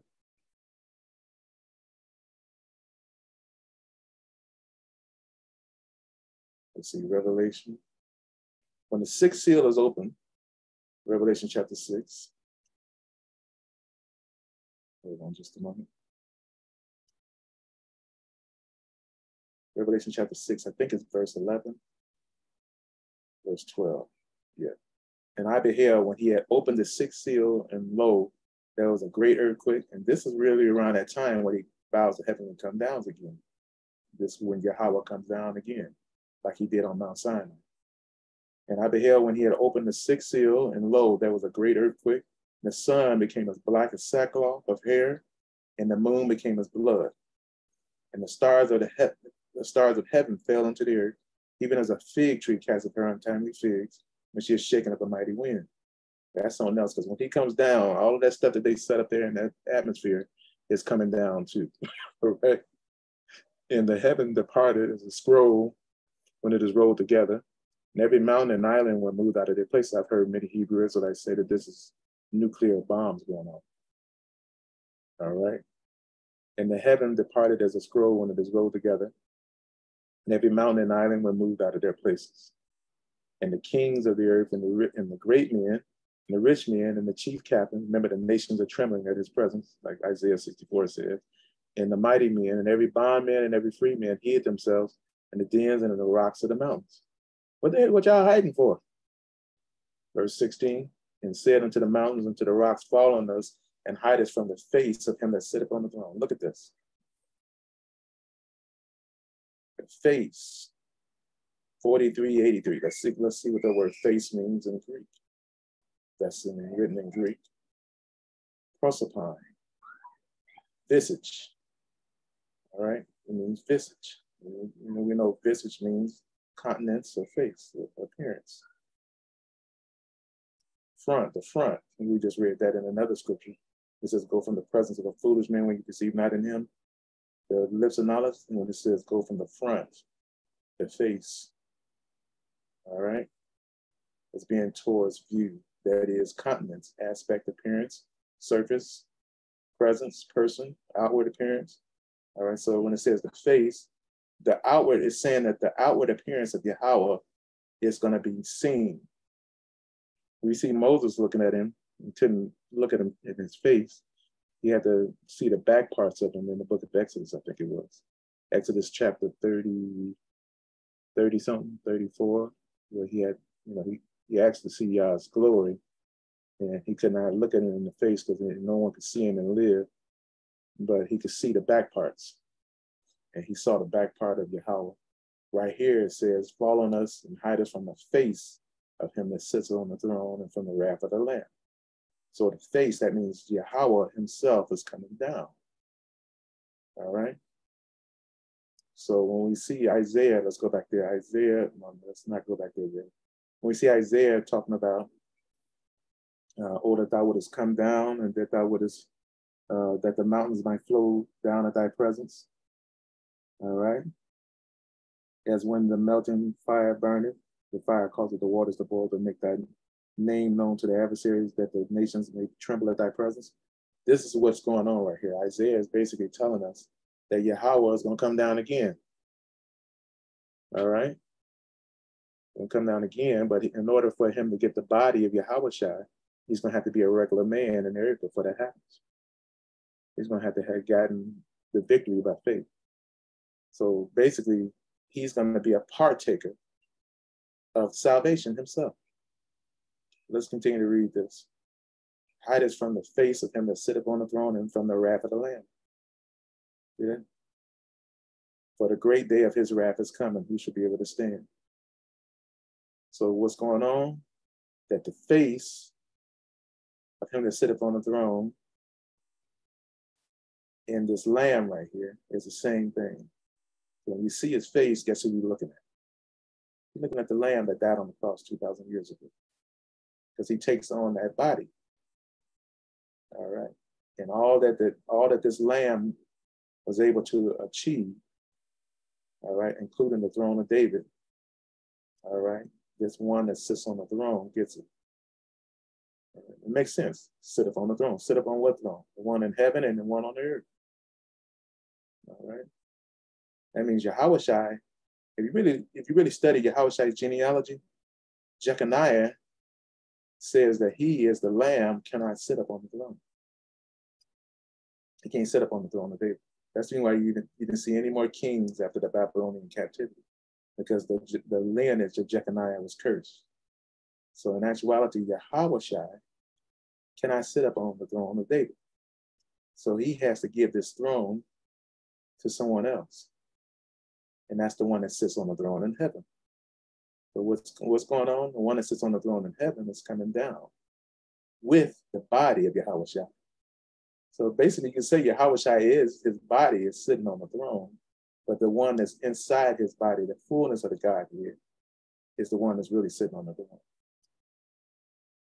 It's hard to describe it. I'm trying to explain it as best as I can.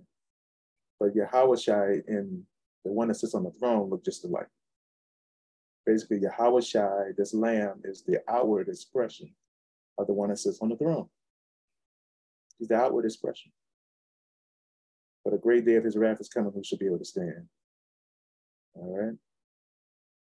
Let me go back up here again. So this is, I sometimes I read these scriptures and I just look at how this thing is going to take place. All right, how this thing is going to take place. Really, we should be joyful. But all of this stuff that Yah allows to come upon us is so that we can be ready for this right here. All right, which is going to be a very powerful thing. Because if Israel in the beginning was not able to even hear his voice and ask Moses to go up there and talk to him, all right, you know that this second time he comes down is going to be something else. You better be ready. All right, we have the tools to be ready for this. All right, he's given us the tools. He's given us the blood washing of the Lamb, given us the baptism of the Holy Ghost if you so receive it. All right. And I would say for anybody, if you've been born again, now seek and ask Yah for the baptism of the Holy Ghost. All right. And this is what's going to give you power to, guess what? To stand. Let me see, there's the word stand right there. And because the question is not saying nobody's able to stand. It says, who shall be able to stand? The ones that basically were walking with him and going through trial and tribulation by the power of the Holy Ghost are the ones that's when he comes from that sky, won't be ashamed, you know. Let me show you some more scriptures.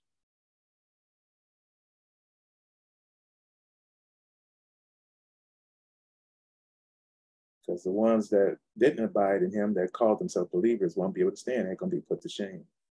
Let's see. Let me find that scripture.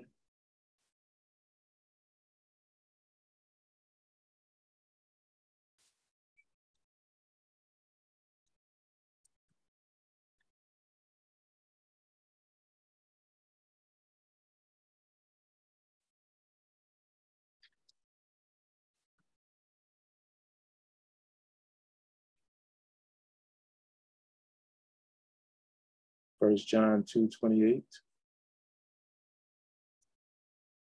And now, little children, abide in him, that when he shall appear, we may have confidence and not be ashamed before him at his coming. So if you're just like the heathen, falling all over the place and being rocked by his coming, that's going to be a shame for you. That's the reason why you want to go through, we all want to go through in and abide in him. All right. That means whatever he allows us to go through, take it, and pray, get on your knees, and ask Yah to give you the victory over it. All right. Because it basically has something to do with his coming. So when he shall appear, we may have confidence. Let's see what 39:54 in the Greek, the word confidence. Parrhesia. All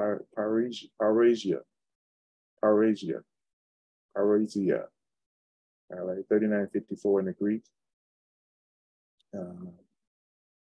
All outspokenness, that means to be bold. But he comes down with that loud voice and that glory that's hard to look at, that has the nations running to the dens and caves and rocks of the mountains.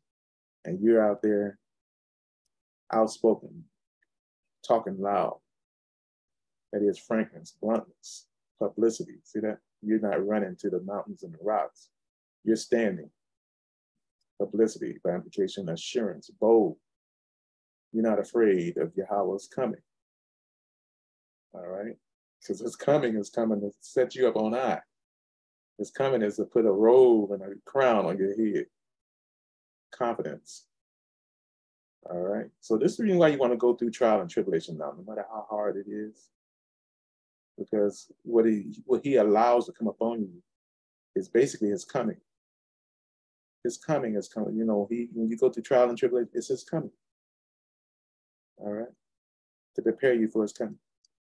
Let me read that again. And now, little children, abide in him, that when he shall appear, we may have confidence and not be ashamed before him at his coming. Let's look at the word ashamed, Greek 153. Oh, that's a hard word right there. Let me see if I can say it. Ahi, sku, namahi.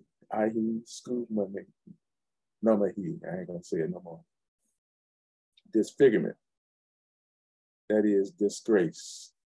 So this was going to happen. This is why you want to, as a born again person, you want to go through all that you have to go through and just trust that Yah is the one that's allowing it. And he'll give you the victory over it. Because you don't want to go through, what is it, disfigurement, disgrace, to feel shame for oneself, be ashamed. You don't want to be ashamed of him that is coming. Ashamed before him, not of him. You want to be ashamed of him, for he's coming in great glory. All right? You don't want to be ashamed before him at his coming. All right? So that's the reason why we want to go through trial and tribulation. It's hard. You know, it's hard, but it's to prepare all his children for his coming. So that, you know, if he's going to dwell among let's look at some more scripture. If he's going to dwell among the people, he's dwelling among people that are not ashamed when he comes. Let's see, Revelation 7. We got the 144,000 here.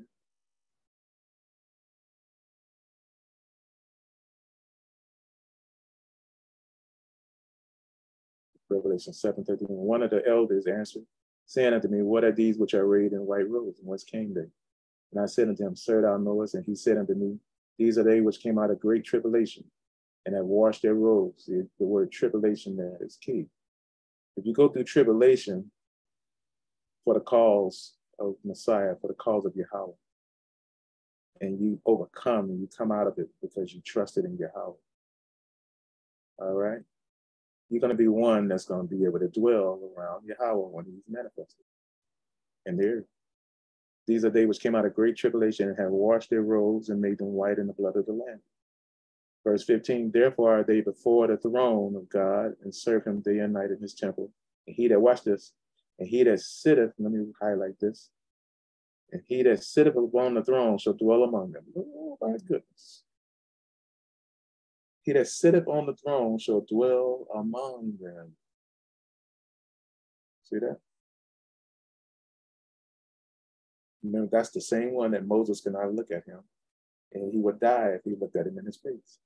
He had to see the hinder parts in the Exodus chapter 33, 34, one of those chapters. But here he is dwelling among the saints in the latter days. And they shall hunger no more, neither thirst anymore, neither shall the sun light on them anymore, or any heat. For the Lamb which is in the midst of the throne shall feed them and lead them unto living fountains of waters. And God, he's the one that sits on the throne.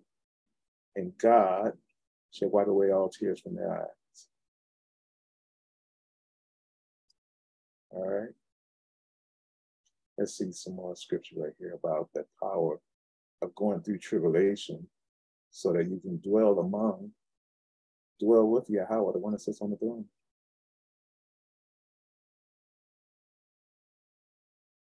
Ephesians chapter 6.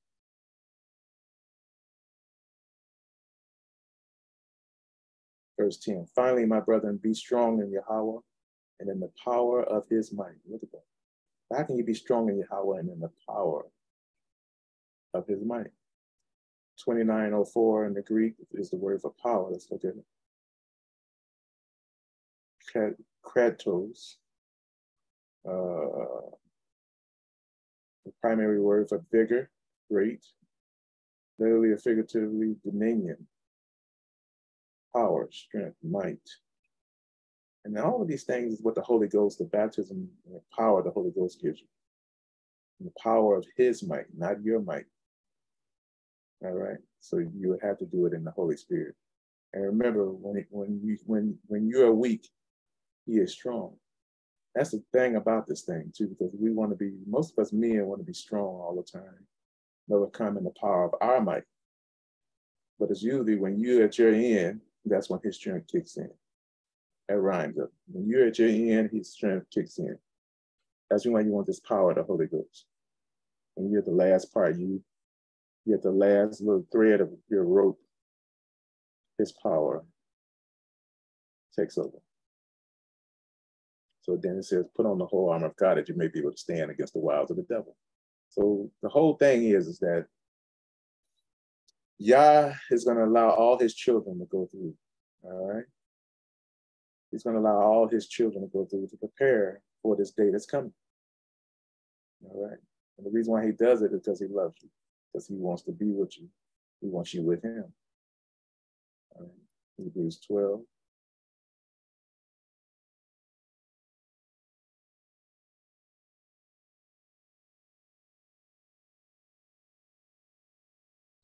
Hebrews 12, verse 5, and you have forgotten the exhortation which speaketh unto you unto children. My son, despise not thou the chastening of Yahawah, nor faint when thou art rebuked of him. All right. For whom Yahawah loveth, he chasteneth and scourgeth every son he receiveth. And if you endure chastening, God deals with you as with sons. For what son is he whom the Father chasteneth not? So in other words, the ones that's going to have the kingdom, all right, the ones that's going to have the kingdom in the end, that's going to be heirs of the kingdom that are believers. Basically, they're going to be called his sons. The ones that just have eternal life are less than what you would call sons. All right, so to be called a son of God would automatically say that you inherit the kingdom. So sons are the ones that inherit. All right. So if you don't inherit the kingdom, then you are not his son. You might have been his child. That means you're too young for the kingdom to rule and reign. You're not there at that level. But the ones that are there at that level are called sons. But what son is he whom the Father chasteneth not? The reason why he chastens you so that you can be worthy. But if you be without chastisement, wherever all are partakers, then are you bastards and not sons. So that means that the ones that are going to be weeping and gnashing their teeth because they didn't inherit the kingdom are called bastards. Let's look at this, 35:41. That means they despised that chastening, the trouble, the testing that Yah was putting upon them so that they could overcome and be ready for his coming. They despised it. Bastard, 35:41. Note those, uncertain affinity, a spurious or illegitimate son. All right. Now, the thing about this bastard word right here, if you do without chastisement, which are all are partakers of, and you are a bastard because you didn't have chastisement, it doesn't mean that this person is not born again. It's right, that word says spurious, illegitimate. Spirits are illegitimate son, born outside the house somewhere. All right, you don't, why? Because you despise, let's go back there, you despise the chastening of Yahawah. My son, despise, you know that word despise, 36:43 in verse 5. That's another one of those hard words. Ologorio, Oreos or something, I don't know. But anyway, 36:43, to have little regard for, that is to disesteem, to despise. But if you despise Yahawah's chastening hand on you, have little esteem for it and don't like it, and scoot it to the side, all right? What you gonna do with the joy he gave you? All right? Just consider it all joy, my brother, when you encounter various trials. Okay? And this is coming back at me. I throw that boomerang and it comes, hits me back in the head too. So but I like it because we all need encouragement because we're all going to be tested. Even the ones that despise the chastening, it's going to come to you. Just the ones that despise the chastening, going to find another way other than walking in the spirit to deal with it. And that's what you don't want to do. You want to stay in the spirit, all right? But the ones that stay in the spirit and walk with Yah through their testing, and their chastening, and their trials, are the ones that's going to be probably ready for the kingdom. Those are the ones that Yah wants to call his sons. Did Yahawah do a juke step on the cross? Say nope, and juke step, and then go to the Garden of Gethsemane, went somewhere else? And he didn't know. He went straight there where Judas was going to get ready to lead those bands of soldiers to capture him. He knew what was going to happen. He asked his father to take the cup away from him, but he knew it wasn't the father's will. He was there for that reason. And he was ready for the test. So that's how you got to be as a son of Yah. You can't try to juke step out of the test. If you do, it's going to come back again when you're ready. In order for you to move, if you're at that point, like Yahawah was, all right, you're at a point in your life where there's some trials and tribulations coming your way, and you juke step and get out of it. Guess what? When you get yourself ready, you say, okay, God, here I come. Guess what's going to be there waiting for you? Your test that you just juke stepped out of. All right? Because he's not going to allow you to totally get out of the test and trials. Because he's trying to prepare you for his coming. Because he loves you. Because he wants the best for you. All right?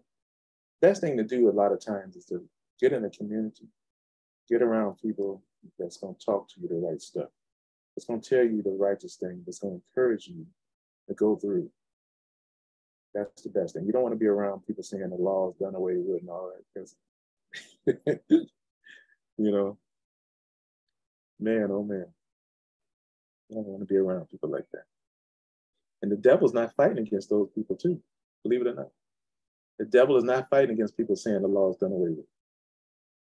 He's not fighting them. All right, he's leaving those folks alone. Why would he fight against them? All right. We see here in Revelation, this great red dragon that fought against the woman and her child, her man child.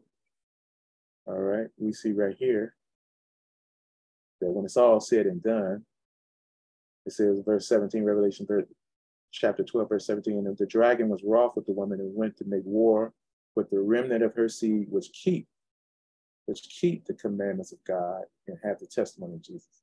What's first? Is it testimony of Jesus or the commandments of God? The commandments of God.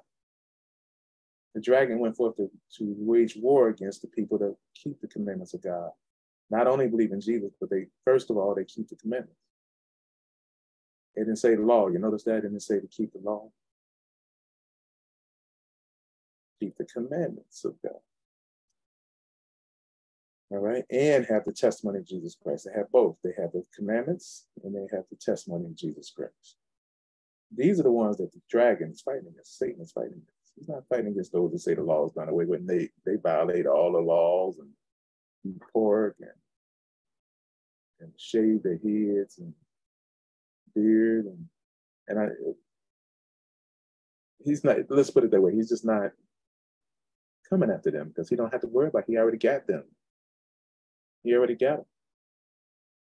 He got them by deceiving them that they didn't have to keep the commandments of God. All right? The law or commandments or whatever, which is really the commandments, you know, because that's the Melchizedek part of it, it's commandments. Let's go through that. Exodus chapter 19 through chapter 24. Those are commandments that God gave. They were not laws. Now, after Exodus 24, we started chapter 25, those are laws. All right, there's more going into the law stuff. All right. So they keep the commandments of God and have the testimony of Jesus. These are enemies of the dragon. So if you start keeping the commandments with the faith of Jesus, the devil is coming after you. All right. And the one that's above the devil is Yah. So who are you going to get mad at, the devil or Yah? You don't get mad at either one of them because the devil can only get at you if Yah allows it. And Yah sometimes allows it so that you can be ready for his coming. So you can overcome. What happened with Job? He tested Job with Satan. And Job hung on in there and was patient. And he got victory in the end. That's what the reason why the book of Job is in the scriptures. It's for our admonition, for our encouragement. All right. So whatever God allows the devil to do to us, if we do what Job did, we go all the way through by the power, with the power of the Holy Ghost, we can come out victorious. Amen.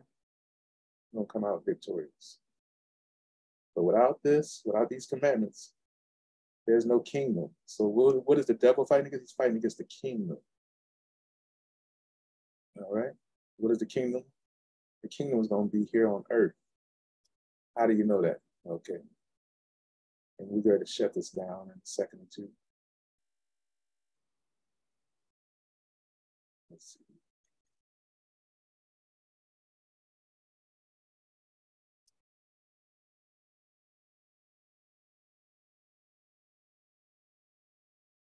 And in Revelation chapter 5, we got people bowing down before the Lamb, giving him honor and homage. All right, before the Lamb in heaven recorded. They sung a new song, Revelation chapter 5, verse 9, saying, "Thou art worthy to take the book and open the seals thereof, for thou wast slain, and hast redeemed us to God by thy blood out of every kindred, and tongue, people, and nation. And has made us unto our God," watch this, "made us unto our God kings and priests." That's the Melchizedek, see that? Melchizedek has made us unto our God kings and priests, and we shall what? Reign on the earth. So why is the dragon fighting against those that have the commandments of God, testimony of Jesus? Because they're going to reign on earth. That's the kingdom. All right. And we shall reign on the earth. And I beheld and heard the voice of many angels round about the throne, and the beast and the elders. And the number of them was 10,000 times 10,000 and thousands of thousands, saying with a loud voice, "Worthy is the Lamb that was slain to receive power and riches and wisdom and strength and honor and glory and blessing." All right. So Yahawah's blood caused that to happen for the saints to reign on earth. But not only just his blood did that, the keeping of commandments did that too. They kept the commandments, and when they failed, the blood of Yahawah washed their sins when they repented. That's what made them eligible to reign on the earth in the kingdom. They were made kings and priests. And that's what the Melchizedek priesthood is. And that's what Yahawah, that's what Yahawah, God, was originally trying to give us before we worship the golden calf. He was trying to give us the Melchizedek kingdom. All right. Praise Yah. Well, I'm gonna let everybody go on this one. It's been a long time. I've been feeling better. Yah's blessing me. You know, I used to, for a while there, I was coming on here, my hand was shaking, and I could not. It still got a little tremor. But thank you for those that's been praying for me. You know, Yah's coming through, and this is a testimony of testing that Yah might allow to come upon us, of tribulation. Remember, Job, most of his tribulation, a lot of it was that his body was afflicted. And sometimes it's your body that might get afflicted. Maybe the tribulation that you go through that Yah allows you to go through, your health. But we know his children got killed, you know, the three daughters and his 7 sons. They was doing birthday parties, all right? And we know that his stuff got taken away. And it was something that Yah allowed the devil to do to him for a test, all right? But Job and all of that did not accuse Yah falsely, did not slander his name, did not say anything bad about him. So God giveth, Yahawah taketh away, blessed be the name of Yahawah. And that's what we got to do sometimes. We can't really hate the test that Yah allows. It ain't nothing going to happen to you if Yah doesn't allow it. Believe me. And some of the tests that might be coming up on us is the stuff that we're bringing up on our own self. All right? Remember, keep yourselves from fornication, adultery, all of these sexual sins, all right? And from the things that the law says not to do, the commandment says not to do. Keep yourselves from it. Because what happens is we participate in the works of the flesh, we're going to get a reward for it. And it's going to be not good. So we bring a lot of it up on our own self. So pray that Yah will give you strength, which is the power of the Holy Ghost, to resist temptation and not do what you're not supposed to do. And that's all of us. Praise Yah. Well, I pray that everybody's blessed and I hope that everybody's health is intact. And if you're going through test and trial and tribulation, that you come through victoriously. All right. Praise Yah. And we'll see you next week. All right. Take it easy. Shalom.